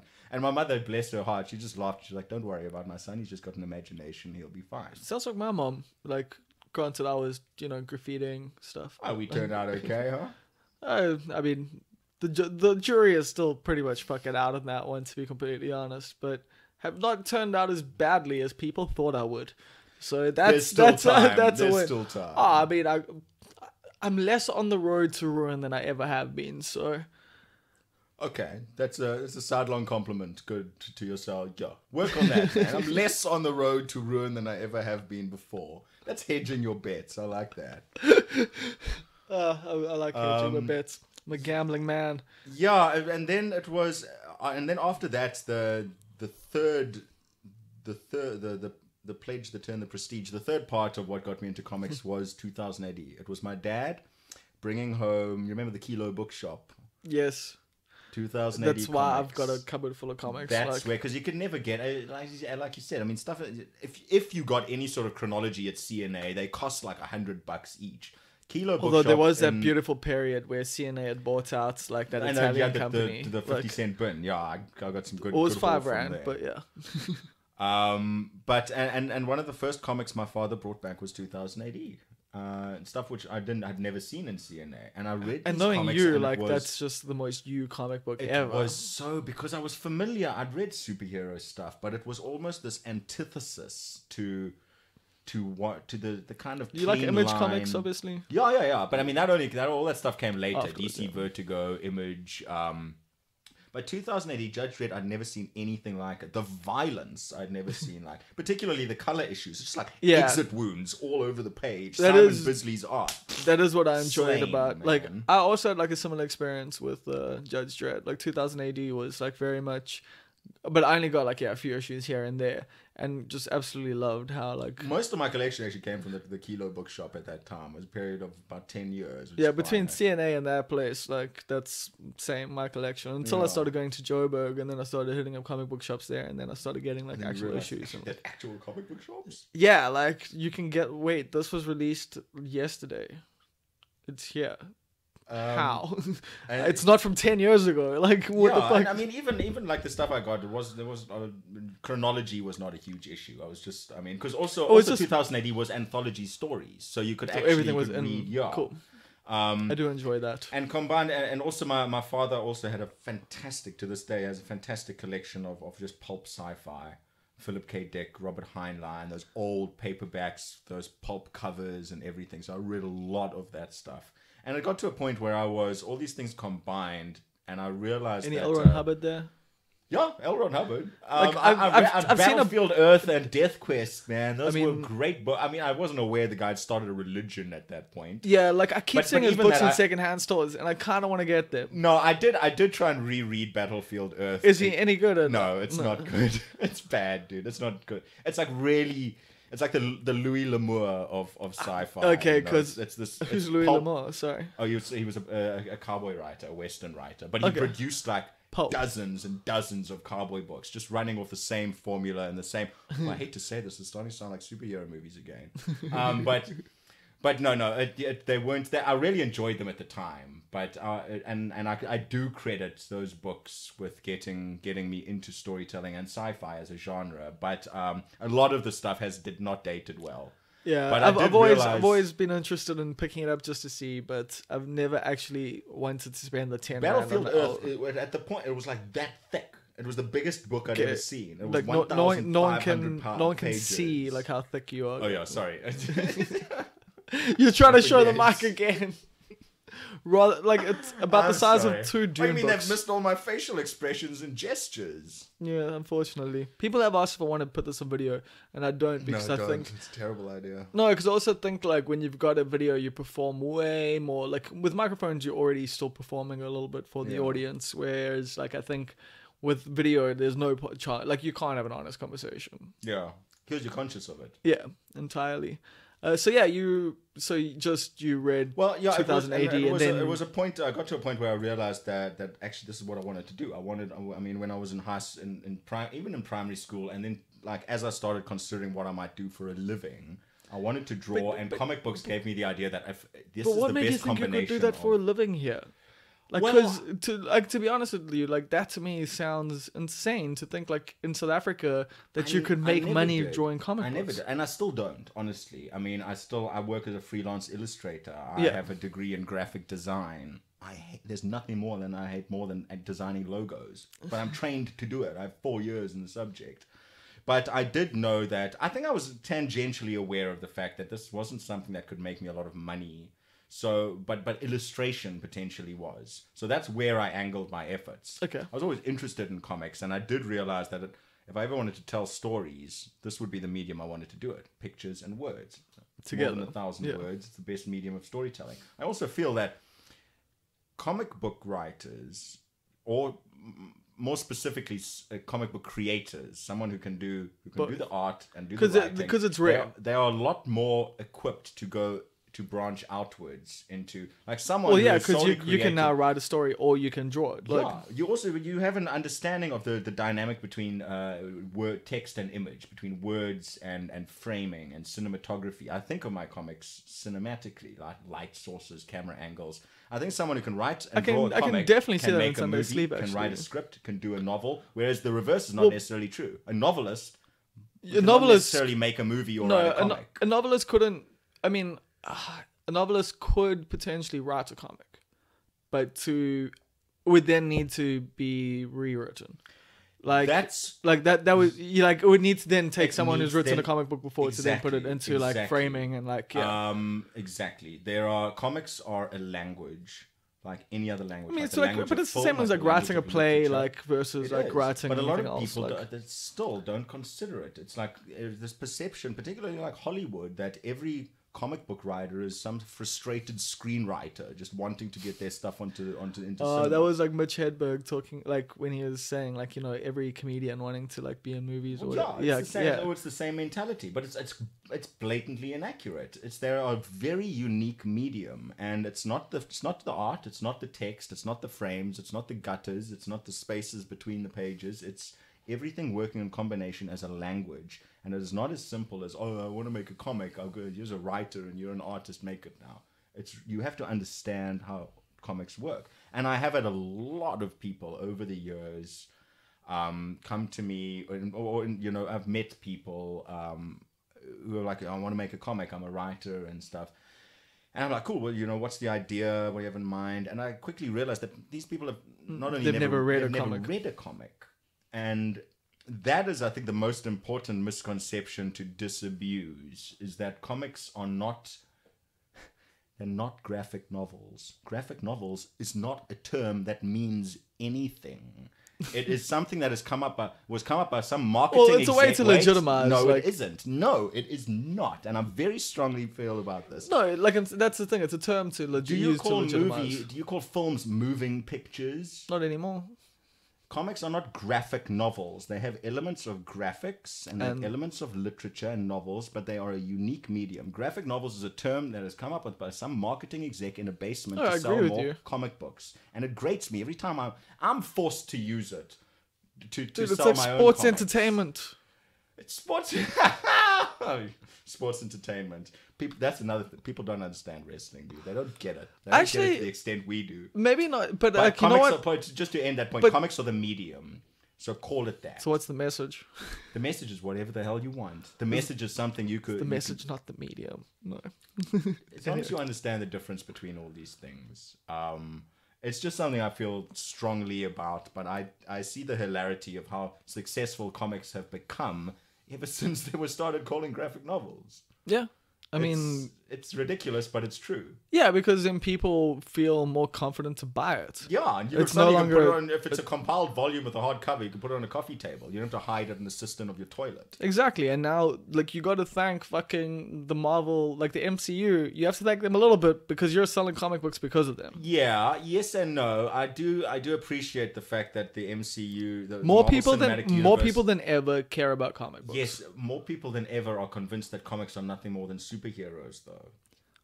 But that's always been the case. I tried selling Shaka at Comic-Con. People would come up to me and they'd be like, so is this like Shaka as a superhero? Yeah, but that's fucking... this is Shaka Zulu as a badass, man, like he was. Yeah, so the problem is there, like, that's just, you're going to now be put in touch with a lot more idiots and a lot more casual fans. Yeah, no, listen. But the thing is, casual fans can become hardcore fans. Exactly. Casual fans can become people who come up. I mean, I enjoy engaging with these readers, these fans, people who would never otherwise have been even at this convention. But dude, I can definitely get that it's frustrating, like to get some stupid questions. Like as a comedian after shows, like you know what? Come up with your material, bro. Like sometimes I enjoy your presence. A lot of the time, I do not. Like, not like as a diss to anyone listening to this right now. It's just a weird ass fucking situation when you're coming from an ignorant place, and it's a thing I do a lot. Like, you know, so yeah. like you have awkward situations come up out of it, and I can imagine as a comic book artist, you must have the most awkward of situations, like with people coming up to you. Like, well, my unpopular opinions on superheroes have actually started losing me sales. Actually, I mean, really? I bitch and moan, but as you can tell, I've spent some time doing it on this podcast. Yeah. But it's with a certain edge of humor. Yeah. It's like, you know, whatever. They're fun. They're cool. Escape is fine. But like, I've said this to people, like at Comic-Cons, people have come up to me, you know, and I'm talking to them. I engage the audience. I engage people who come over to my table. But then, like, when I start even jokingly saying, this is the question. This is the irritating question I always get. Oh, Marvel or DC? Marvel or DC? And I give a big smile, and then I'm just like, superheroes, who cares? And recently I've started noticing that it's actually people they're like, oh, and then they don't buy anything and walk off. Yeah, so maybe change your tactic. Yeah, I know, I have. I'm being very careful too. I still don't watch the movies. I just make sure I read all the spoilers so I can give reviews. When people say Marvel versus DC, you gotta come with the hipster thing of being like Image or Vertigo, or like just like say like like a small town like thing. I usually never heard of them. Character. I usually I'm the Batman Joker thing. That's my go-to, because honestly, out of all of the mainstream superhero characters, I think those are some of the most nuanced characters. Are there any other mainstream cats you enjoy? Well, within the extended DC and you are a more DC guy than Marvel though. Probably only because it's got Batman in it. So dark. Dude, not even. I mean, I go back to the like 2000 AD universe or the I mean. Stuff like John Constantine, like Hellblazer, like Preacher, which is still... it's in DC universe. Preacher's not the same continuity, but they have somehow shoehorned John Constantine into Justice League in the comics somehow. Have they? Did that. But that kind of stuff. But again, John Constantine, Hellblazer, not a superhero. He's just a regular dude who knows some magic. I love that. I love these flawed human characters who get the shit kicked out of them physically. They're not imposing. They're not tough, but they're. I'm tapping my head in a sort of they're brainy. They use their smarts. Yeah, and those kind of Were you bullied at all? nuanced human characters. But in mainstream superhero stuff, I couldn't give a shit. They're all the same. But were you ever bullied at all? And like had to like out like which your... Not really. I was too weird to be bullied. I didn't have many friends, but no one wanted to mess with me because I was just fucking weird. Were they worried you were gonna shit up the school? Like... Oh, well, this was before Columbine and stuff, but yeah, I would probably have been considered a candidate. I was a loner, I was isolated, See, I was my nose fucked ran with- a lot, so I had these, ironically, my gran bought me these superhero handkerchiefs. I had Batman, I had Superman, I had Spider-Man. It was one of the most And they were distinct... always coming to your rescue. Well, it was strange because this was preschool. I don't know why this memory is so vivid, actually, but I remember those superhero handkerchiefs because I had such bad hay fever. And I was always snotty-faced. And this kid he'd come to me because I'd sit by myself by the jungle gym or whatever, away from everyone. I'd just watch. It's weird in itself. And this kid would come to me and he would just give me shit. I can't remember anything physical ever happening, but, it just made me uncomfortable. And one time he stole my hankies, which in retrospect was so strange because they were full of snot. Yeah. They were really gross. So why would you want to steal my hankies? Bullies are weird, man. But yeah, no, and that was preschool. And later on, I kept to myself. I was weird. They called me Casper, because I was so pale. So, okay, I can imagine that. Oh, thanks. But no, Dude, I got wasn't called really... Casper at times. Like, What are you talking about? That was my nickname. no, it wasn't a nickname. It was just an insult to me. Like, it Oh, wasn't hang like on. Maybe mine was an insult too then. That never even occurred to me. like people would just like when I was in the change rooms, like take off my shirt. Like if I took off my shirt, just be like, "Oh, what up, Casper?" Like just as a throwaway line. Like, I'm sorry, it was your identity. Where's the badge of honor, man? Badge of honor. Casper's a tank as well as a friendly ghost, I might add. But yeah, nah, never bullied. He's also a rapper. Oh yeah, Casper, From what I've no heard. vest. You were also a rapper. I still am a rapper. Oh, you're still a rapper. Well, the sippos don't die. We just Multiply, we were on extended hiatus. Kenneth. Okay, yeah, let's talk. So, what are the stuff? Like, no one listening now knows The what Sippos, are. the Sippos were a rap crew, not a hip hop act, a rap crew that I was part of back in what is it, 2000, mid 2000s, I guess. With the Surfers. Where the Sippos, it was a So joke Beatles act. and This a was before the Braino. popularity of stuff like the Antwoord, but we were doing stuff like that before they got famous. I'm telling you. We never took it seriously enough, and we never had any sort of marketing organizational skills to punt ourselves. So you weren't very good. Well, I think we were a lot better than people gave us credit for, but a lot worse than we thought we were. I would 100% agree with that. That is a very astute observation. Yeah, no, we weren't as clever as we thought, and to the point that we did I think. Oh, the arrogance One of and youth, two and a half live acts, 2.5 live shows. Oh, you at the actually performed? at the Winston. They were bad. Did anyone show really up? Bad. Yeah, yeah, dude. But they were so bad. I mean, I think one of them we were so nervous, and there were three of us. And yeah, Me- because you guys me- were also just rapping about the most absurd, fucked up shit. Well, we all had very distinct styles. That was the thing. That was the problem too. But it was me. It was this guy, Apathetic. I'll give the rap name so I don't name and shame anyone. Apathetic and 0.5. 0.5 was the only man of color legitimizing this rap crew. You already did drop both their names, but it's cool. Oh well, you'll bleep that out, right? Maybe. And it was just a laugh. It was just a joke. We got together and we split for a shitty 100 Rand microphone, which we subsequently had to put a sock over anyway. And we were just listening to stuff like Necro, Jedi Mind Tricks, old school. Yeah, the Wu-Tang, necro the definitely influence came was very through. evident. And we just jacked beats. We didn't make any of our own beats. I think we made we got a beat from Loopy, bless her heart. Our one original beat came from Loopy, and it was the song was called DJ Creepy Steve. Shout outs. And then but we just jacked beats off the internet, mastered them in a shitty demo version of Acid Music. And that went on. We did 2.5 live shows, if that. We produced about So 5 why albums. half a live show? What happened? We forgot our lines. Alistair took his shirt off and just started going like just behind the speaker. He rapping from behind the speaker. Kenneth just sat down and started reading his lyrics off his cell phone. It was bad, but we leaned into it. What you gonna do? Oh, that sounds amazing. We released 5 albums, which are online. Reverb Nation, if you want to search Siphos, they're all there. Some of it has really not dated well. So if you're easily offended or offended by anything at all, really, probably don't listen to it. Some of our members have faded into obscurity. Some of them are trying actively to distance themselves from what we were because they have legitimate careers and family now. But me, hey, I'm still fine. I said to the both of them, I said to those 2 assholes back in fucking 2005, This is going to ruin your careers. you're going to have careers and children one day, and they're going to find this shit on the internet, so watch what you say. Did they listen to me? No. Why? Do you feel like you're not going to have kids or... Well, also, my lyrics hold up. My verses hold up. Oh, is it? You were They like, do. I'm confident in them. But again, it was an outlet. I mean, jokes aside, it was for me personally. It was a laugh. We had fun. We got caught, and it was just jaws, you know. Yeah. We weren't even interested in girls at the time.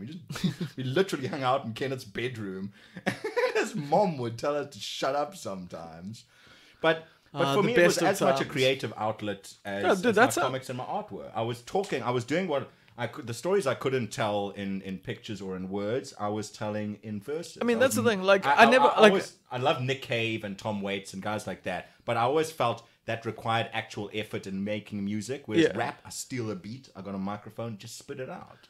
Yeah, I could kind of hear that that's what you guys were doing, though. So that's why it wasn't great. Big influence. But it was fun. Like, it was never meant to The Siphos was never worth the second listen. I'll say that much. Like, the first listen was fun. But you gave it a first listen. Yeah, the first listen was always fun, and, like, you know, like, I'd laugh a little, I'd be like, oh, or whatever. But what do you think of SJWs? Like you were saying earlier, there's like a positive and a negative to it. Because you've caught the heat of some people who are a bit too far on the left, and you've also... Like people called you out for being white, like, you know, in writing Shaka. Oh yeah, and but I stuff mean, like yeah. that. And I mean, those are and like in general, knee-jerk responses. And also the stuff like, you know, with Siphos and stuff, you had people like giving you guys shit about it. Like probably rightfully so. There was that it was never serious. I mean, some of it now it's kind of cringeworthy. Mostly the other guys' verses, but but that was never. It was never meant to be serious. It really wasn't. And I always felt like people could tell that by listening to it. We never pretended to. We pretended to be gangsters, but we also pretended to be cannibals, you know, and aliens. So, I mean, the context is important. Transcribe the lyrics carefully and know what you're hearing before you make a do you think judgment. that that's the problem at the moment, I guess, with culture is like lack of context, or like, do you think people intentionally just ignore the context of stuff to get mad about it? I think that yes, sometimes. I think you can't generalize on any of these obviously issues, but I think that is a problem. I think SJW itself has just become it's a shitty term, but it's become almost like it's the hipster become derogatory, but it's not meant to be. I mean, it's social justice warrior. Those words mean good things. Yeah. Those should be ideals. You should be worried about social justice. But you know, blame the internet, blame the trolls. Well, the word incel was coined by a woman, and now it is used to describe some of the most horrific misogynists on the internet. Yeah.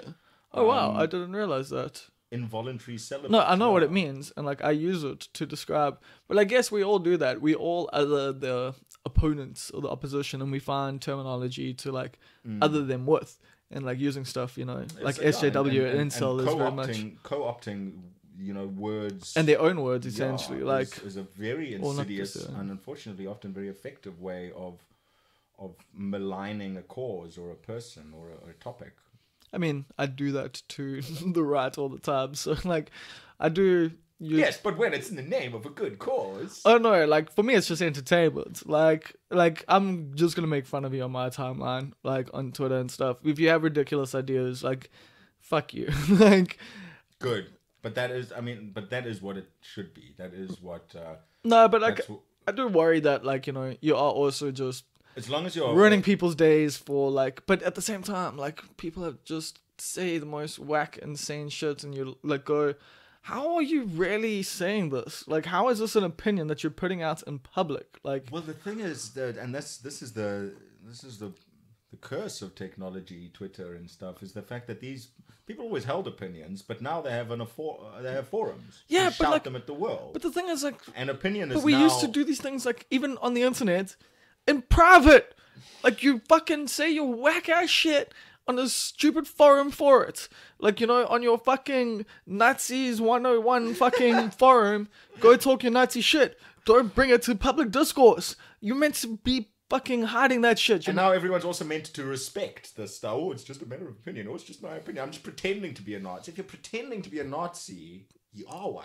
Then I'm just gonna pretend to punch you in the face. Yeah, it's gonna feel. it's just a joke. It's gonna feel a lot like a real punch.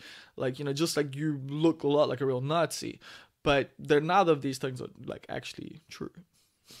I think technology has a great deal to do with, well, everything.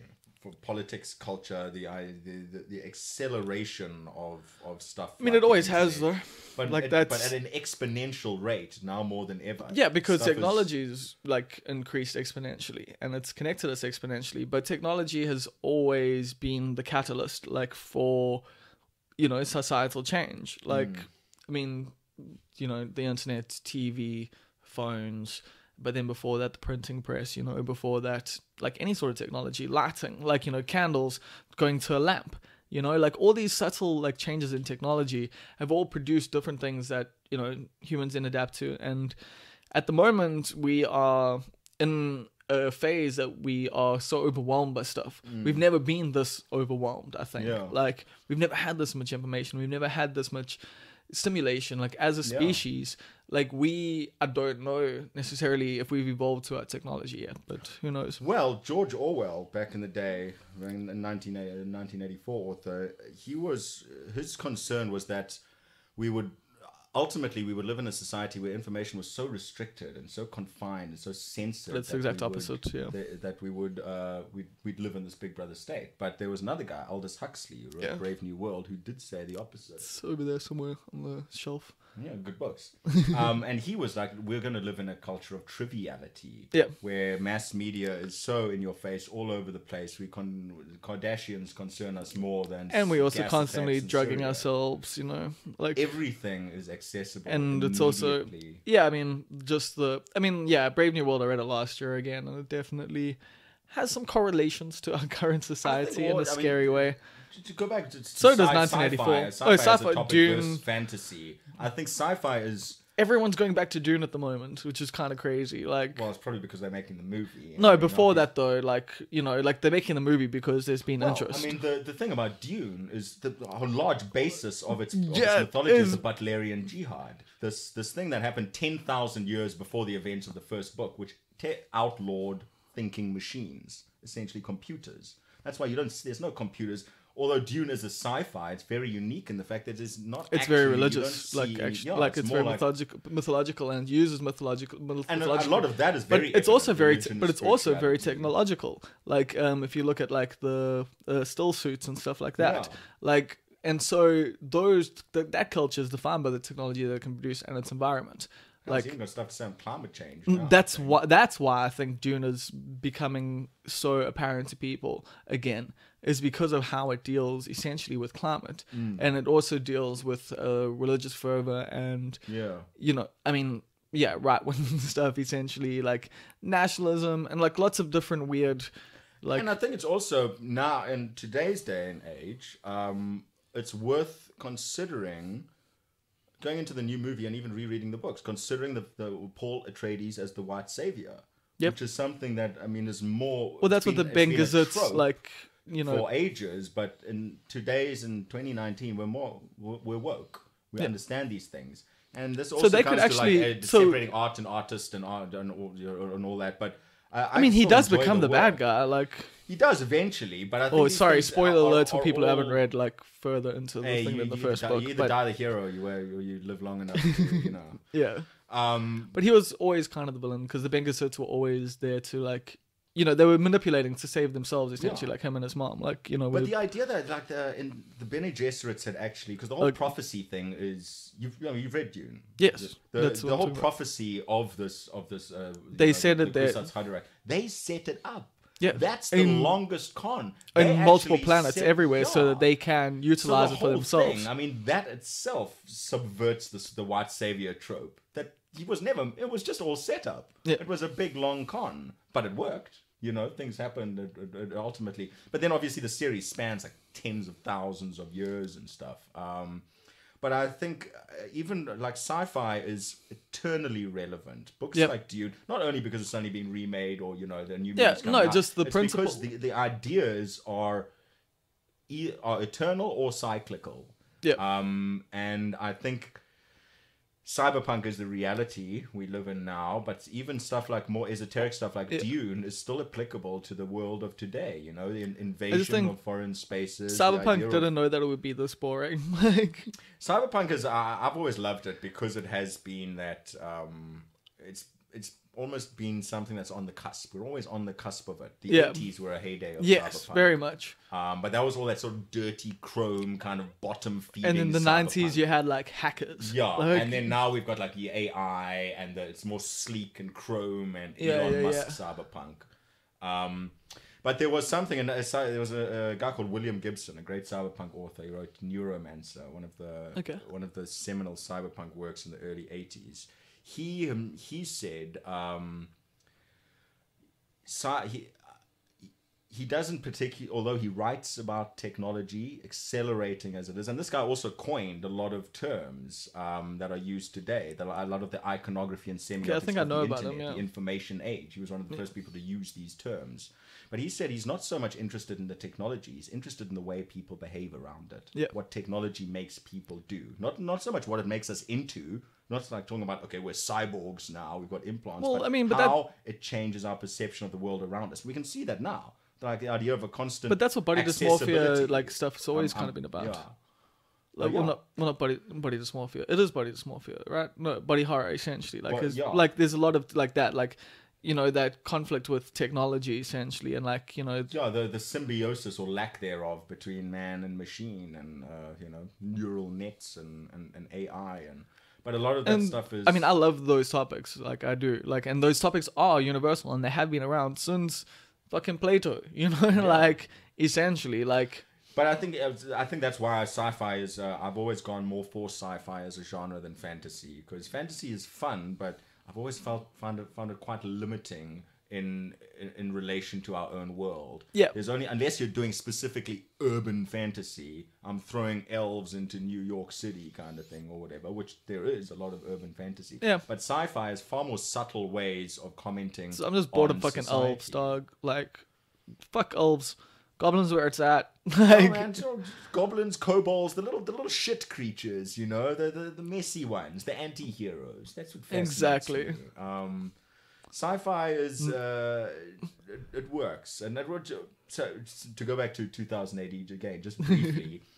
2000 AD came out in 1977. It's unashamedly sci-fi comic, sci-fi anthology. Yeah. But before that, the creators of 2000 AD, a guy called Pat Mills, British guy, he was running another comic called Battle. I think it was Battle or Valiant or something, with much the same sort of stuff, but kind of, you know, violence, boys' own war stories and stuff.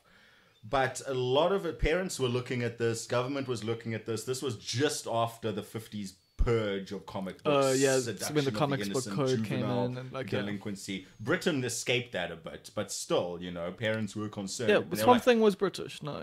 No, Swamp Thing was DC, but it was Alan Moore who reinvigorated that title. Okay, because he was a British writer. Yeah, okay, cool. Yeah.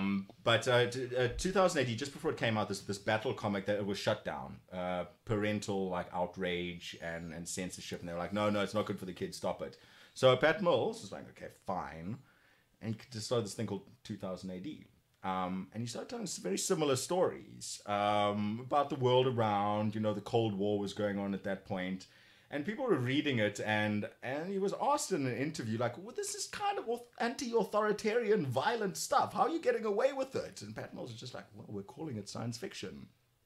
It's not the Russians, it's the Volgans.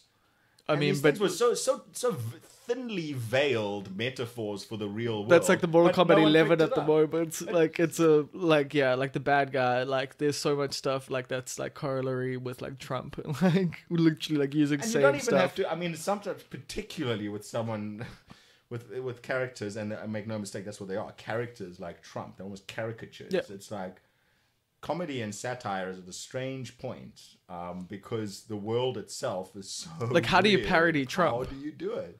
Like I how can't, how do you I parody a can't tell. parody? I have to check, tag the bylines. Is this an Onion article? Is this like Wall Street That Journal? dude, that is 100% where we are at. Like there are many times like my American friends share articles, and I laugh. Yeah. Like I'm just like, and then oh, I hang see on. Washington Post, and I'm like, but that's a joke, right? Like But that's why sci-fi is ever relevant, man.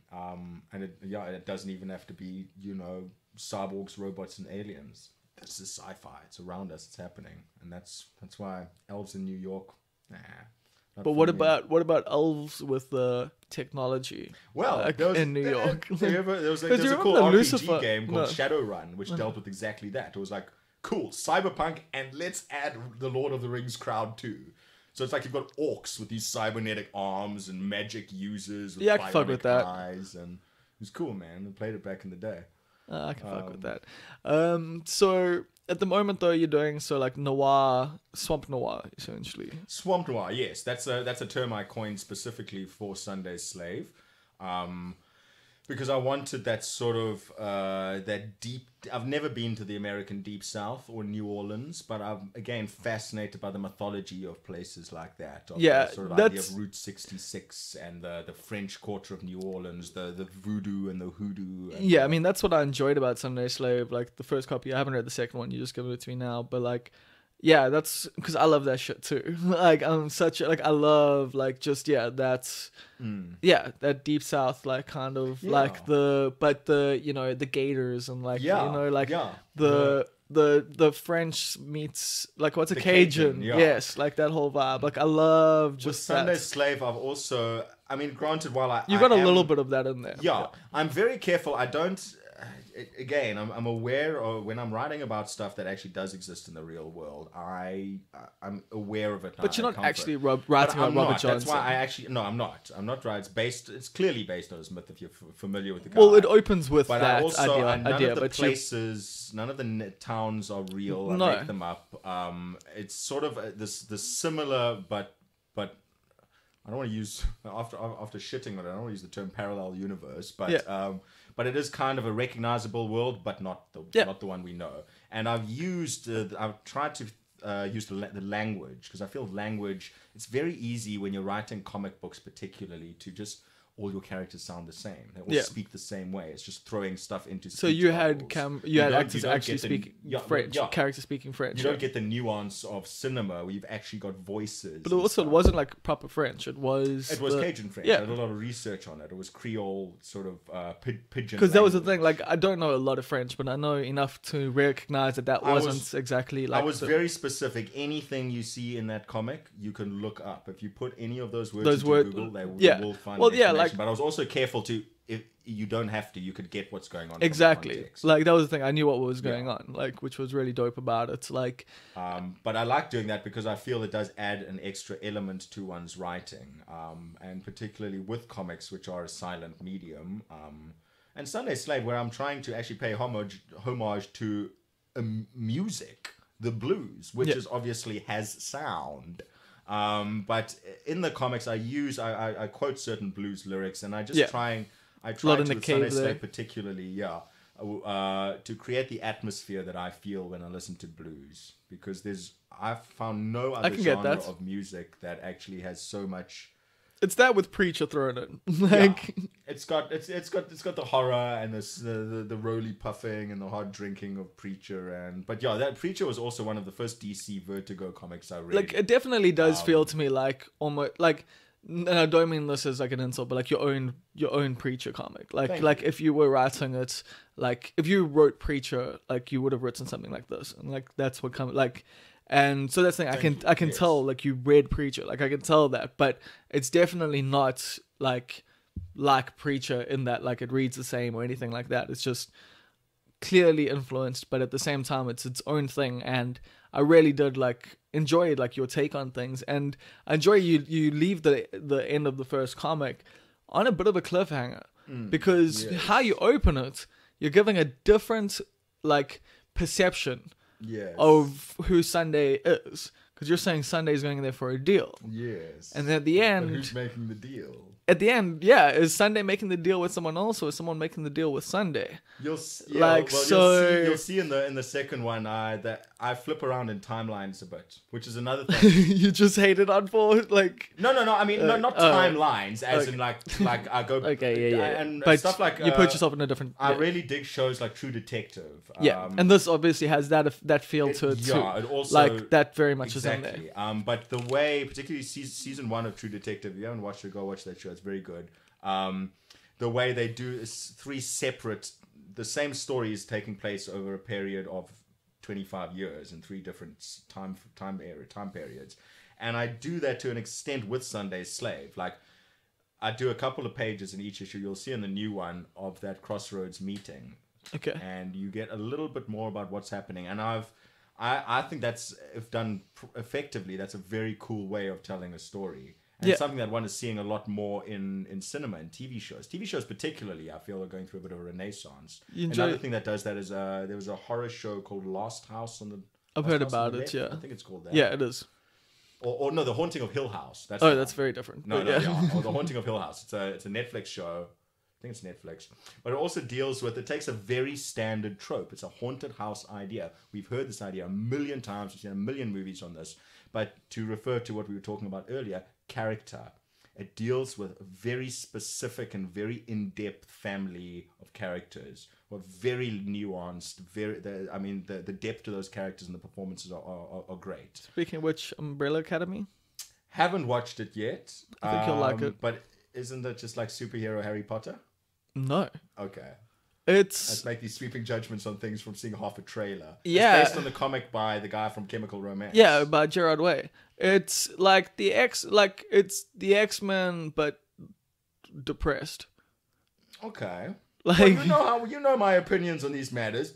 Do you think I would enjoy it? Yes, Because I if think you I'm would gonna really go- like- I I'm gonna think go you would check really this out on enjoy your the- recommendation, and if it's shit, No, I think you would really like the take on it. Because yeah, it's the superheroes, but it's like the reality. I'm putting that in inverted commas. But yeah, it's basically the reality of these kids who grew up with superheroes, and now Okay. it's the post all of that, and like their father dies and they come back together, and like they're a dysfunctional family. It's a like imagine if the X-Men were a dysfunctional family. Like that's essentially it. Like okay, cool. and the story's pretty cool.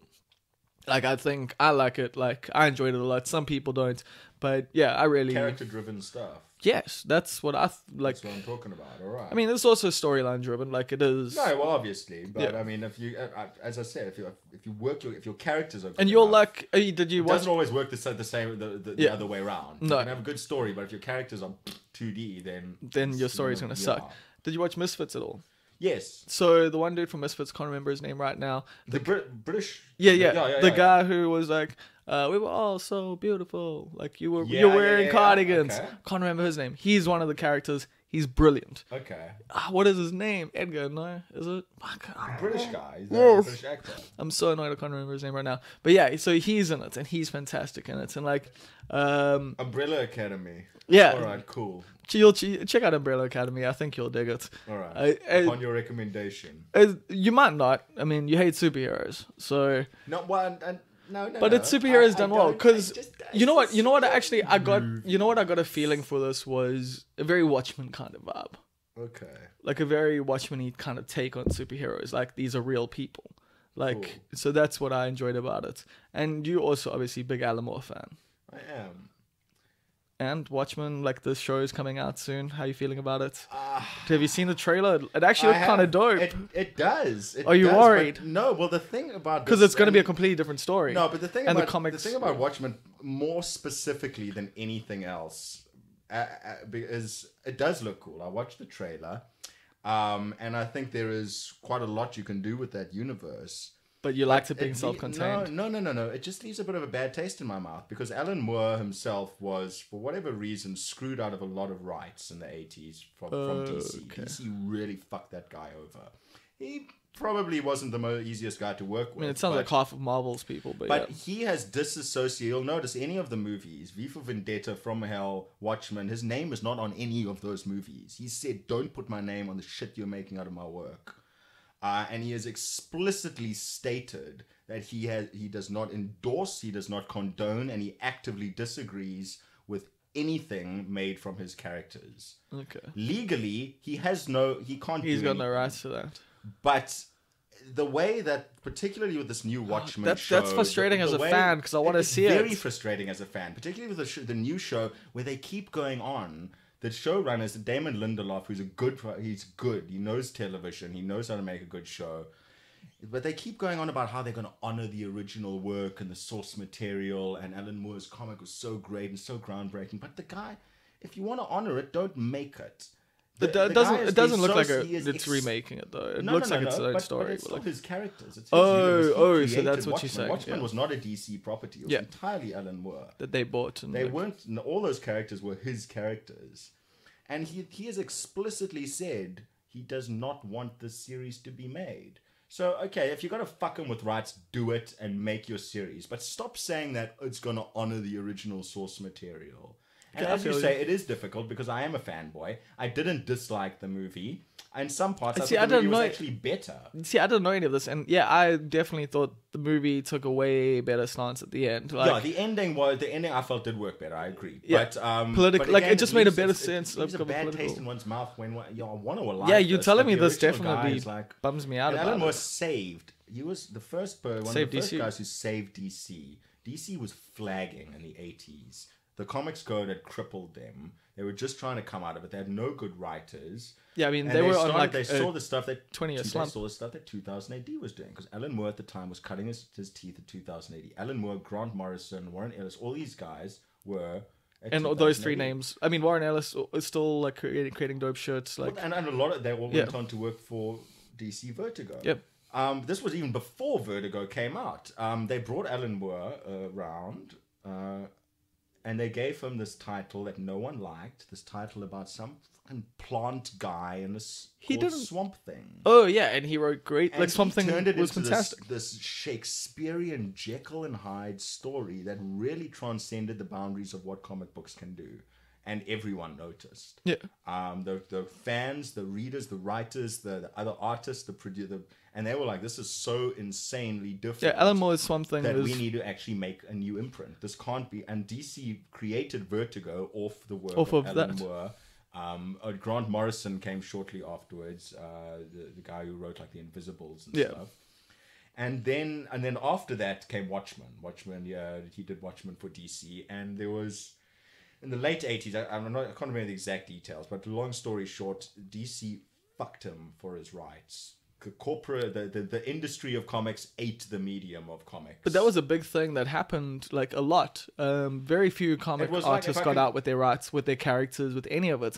I mean, if I can compare it to another metaphor, it was the equivalent of the Montreal Screwjob. Yeah, essentially. That McMahon did to Bret Hart is what DC Comics did to Alan Moore. Fuck.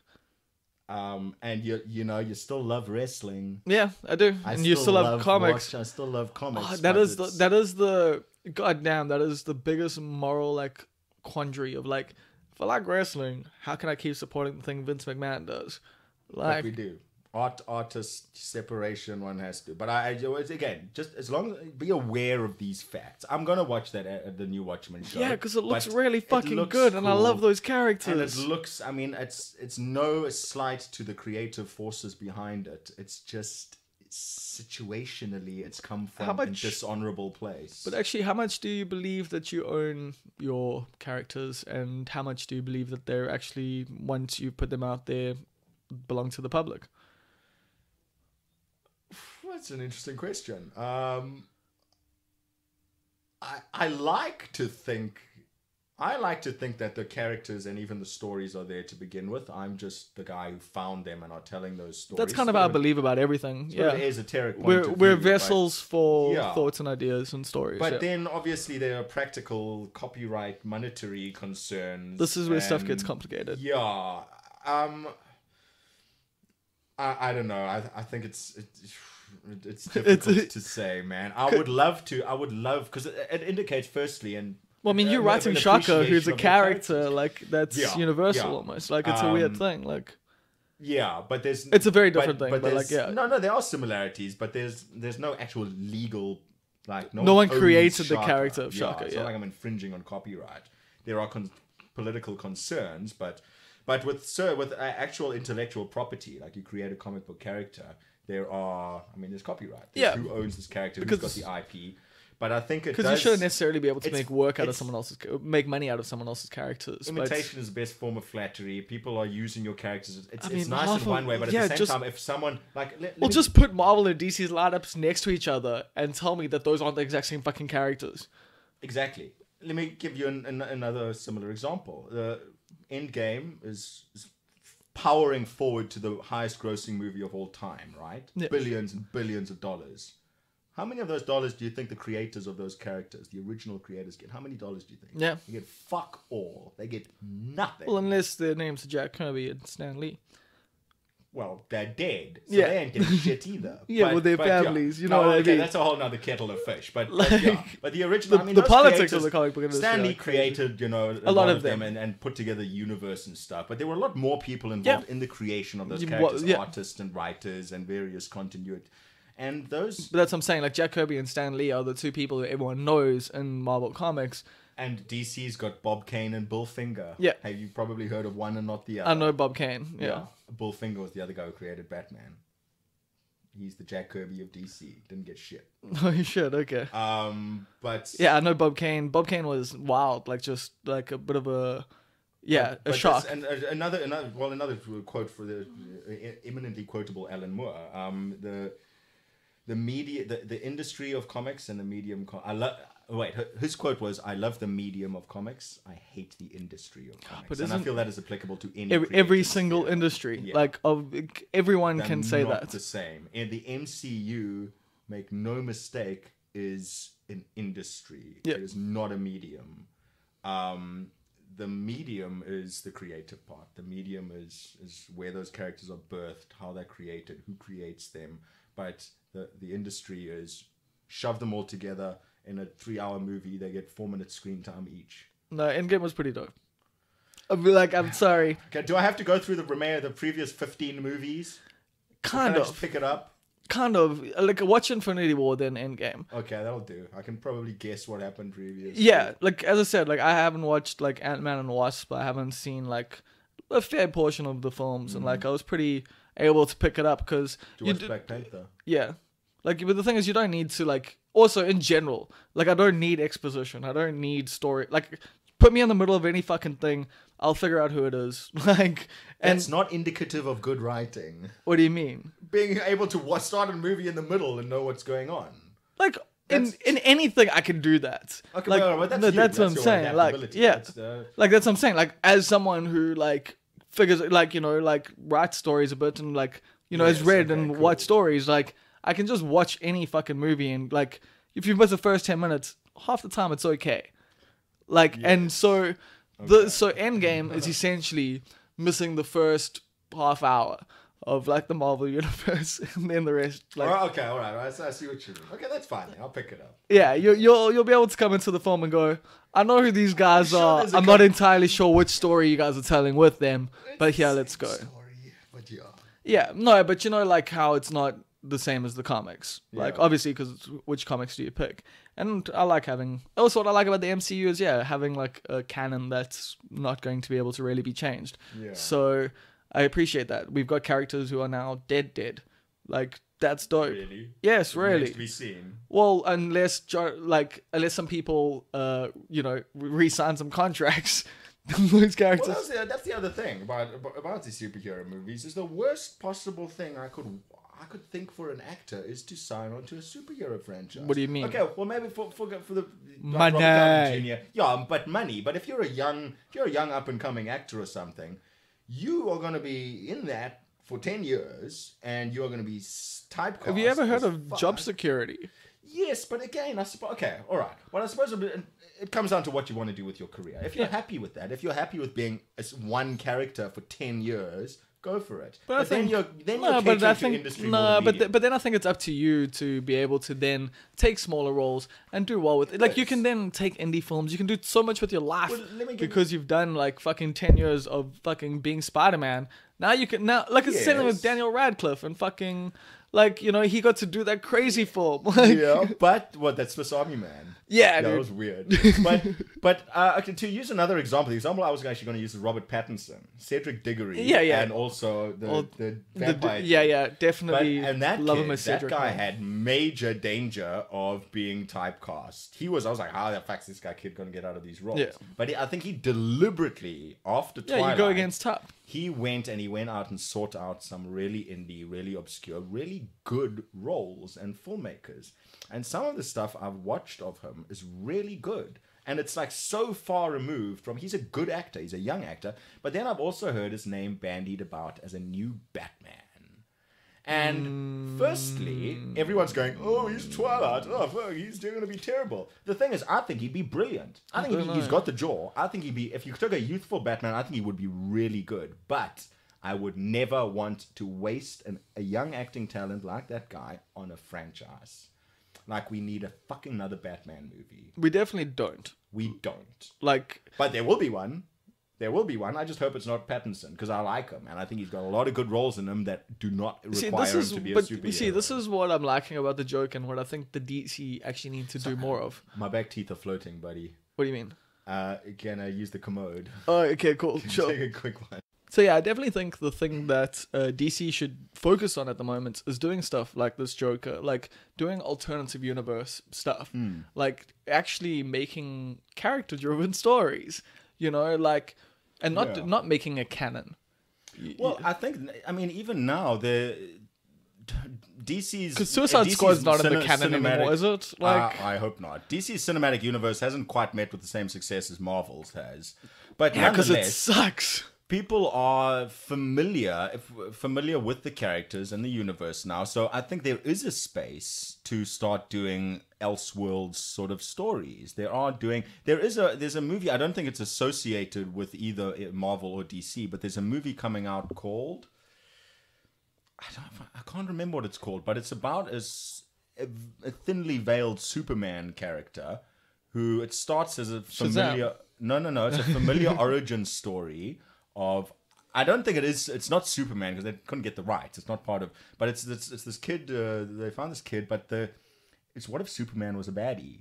Okay. What if Superman, and it's angled as almost a horror movie. I've just watched the trailer, but the trailer shifts it plays with your perception. So this is like your Red Sun, it plays with the perception. Even the trailer does it. It plays with the perception that, okay, you're watching an origin story for a superhero, and then suddenly it veers into, this is like if Superman this was is like a The villain. Boys. Yeah, and they're also making a TV show of that. Yeah, tentatively keen. It looks good, but I think that is, and The Boys is just good source material. The Boys is great, but I think the TV show could be really good. Yeah, because it can play with. We do hero worship. We hero worship superhero movies. Yeah. Not just so that, in general. But, I mean, when this original comic book, The Boys, in a nutshell, The Boys, for our listeners at home, The Boys is a comic book by... who is it by? I think it's Garth Ennis. Okay. Garth Ennis, yeah. Guy who wrote The Preacher, about this team of trench-coated badasses who police the superheroes.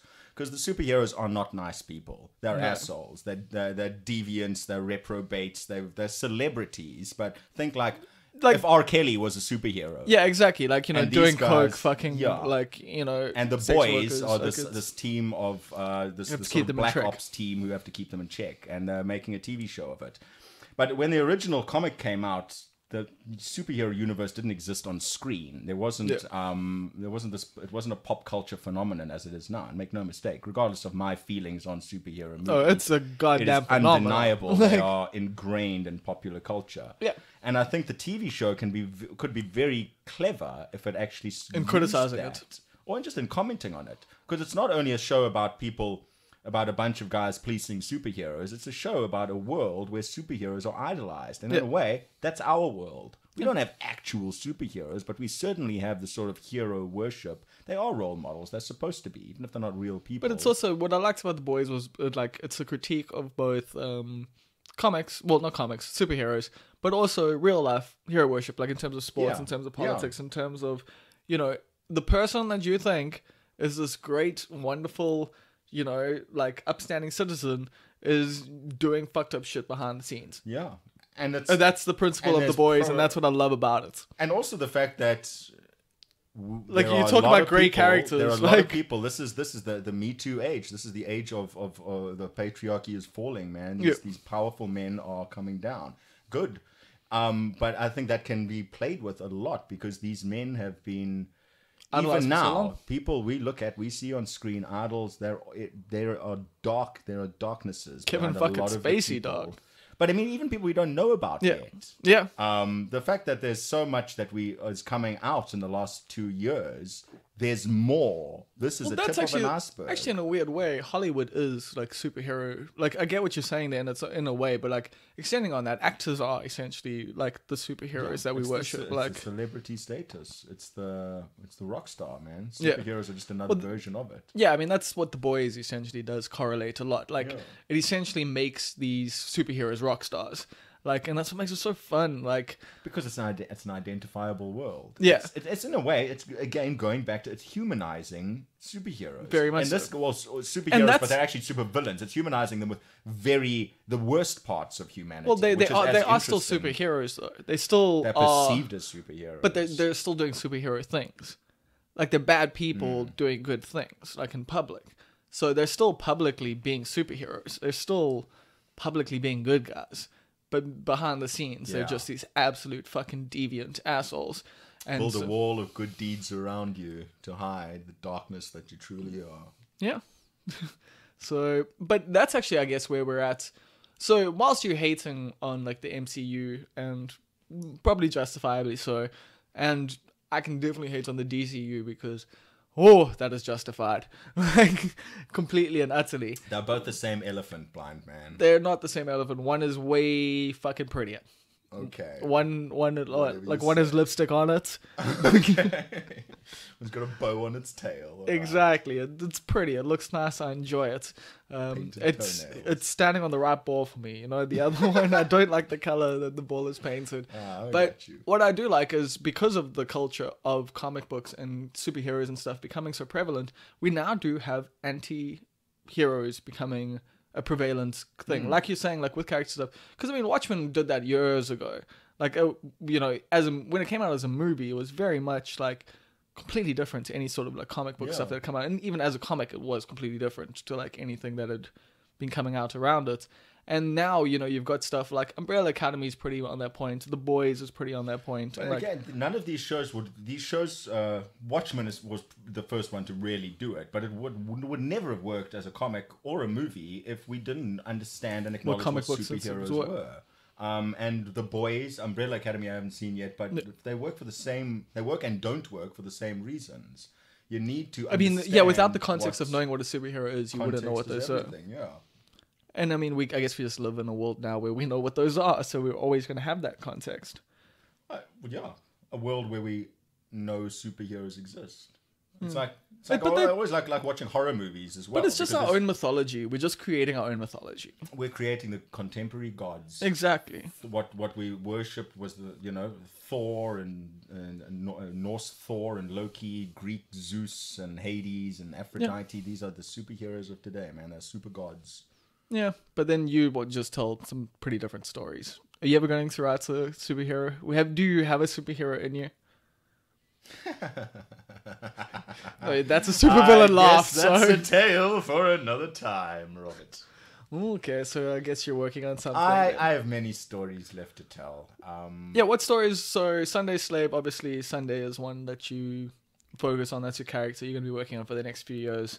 I want to finish the arc of Sunday Slave, conclude the little horror tale. I would like to go back to Nero. There's still sci-fi, cyberpunk. Yeah, I still need to read like the other Neros because I've only read Remembering Emma, which like I enjoyed quite a lot. Yeah, I haven't read the rest of the Neroverse. No. Oh, no, dude, you've only read the side story then. Remember, Emma was a yeah, I'll bring you the other ones. Okay, awesome. Yeah, no, sorry, No, that's my own bad. Like, yeah, no, the other ones are thick. They're 2 68-page volumes. You need to get. I'll get them for you. Cheapers, okay.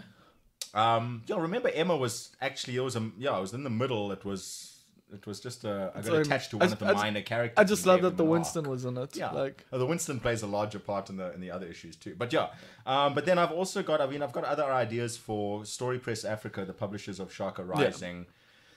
They obviously want to do more graphic novels in the vein of the African graphic novel series. At the moment, I think I'm the only guy in the stable, but I have a lot of ideas to tell. I've got a war story in mind about some virtually unknown South African heroes in the Second World War.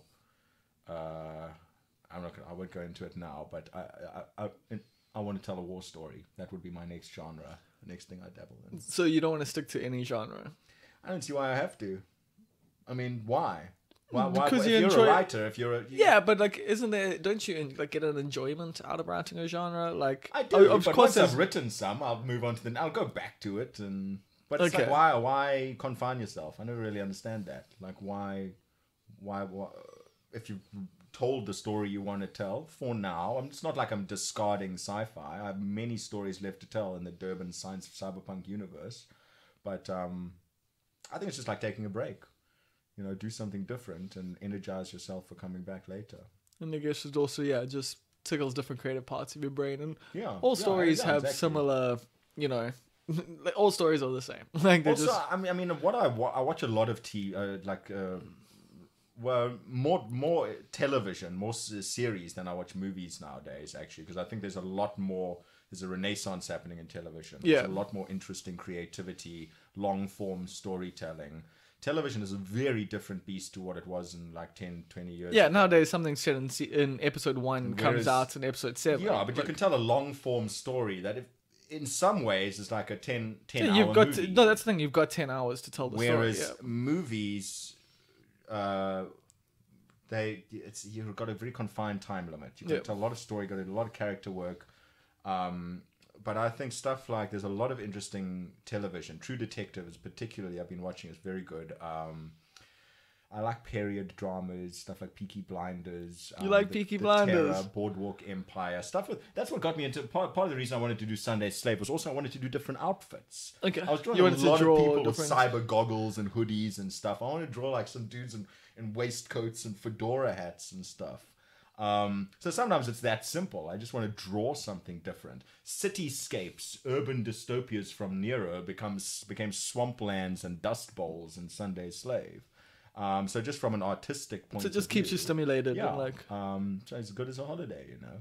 Cool. And then I guess we can end with any advice to like youngsters wanting to become comic artists in South Africa. Yes.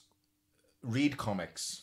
That's the biggest piece of advice I can give you is if you want to do something, whatever it may be, familiarize yourself with what other people are doing in it. If you listen, it's not the most accessible medium and it's not the most supported infrastructure in South Africa, but there is a small and solid and growing community of comic book writers and artists who are very supportive of each other. There's an increasing number of conventions each year. My advice would be read comics, attend conventions. If there's something in your town, small. I mean, it's never been a better time. Like, it hasn't. If you're and every year, there's more stuff to do. Like, I mean, I could imagine if I were you, I would be loving. Like, I would wish it was like you were 10 years younger, like getting into the scene like now. Like, I was thinking about that sometimes, but I mean, I think also I knew what I wanted to do from an early age. I Yeah, was very you've grateful always about known, that. but like there's more support structures in place. Yeah, Like there's it is easier now. Practically speaking, read comics, go to conventions, and although it's something I'm still bad with, use social media. Instagram, although not intrinsically built for comics, its multi-photo yeah. is perfect for comic panels. You can write 3-panel comics and get a reach. Well, That Nas printing does then. that. Also, social media. There's no printing overheads. You don't do. There's nothing. So you can build a fan base on social media, on Facebook, on Instagram, on Twitter. Use it. Just you kids online are in more general. familiar with it than I am. So those 3 points, man. Read comics, go to conventions, and use social media. That's the best practical advice I can give. Cool. Well, I think that brings us to the end. Thank you very much for bringing some beers along. Thank you, This has Bob. been quite a long one. I don't know if anyone's going to listen all the way through to the end. But if I you wouldn't. did, but if you did, thank you very much for Nerd Talk with Bob and Billy. No, but you. this has been a very fun one. Thank you very much, bro. Take it easy. But take it.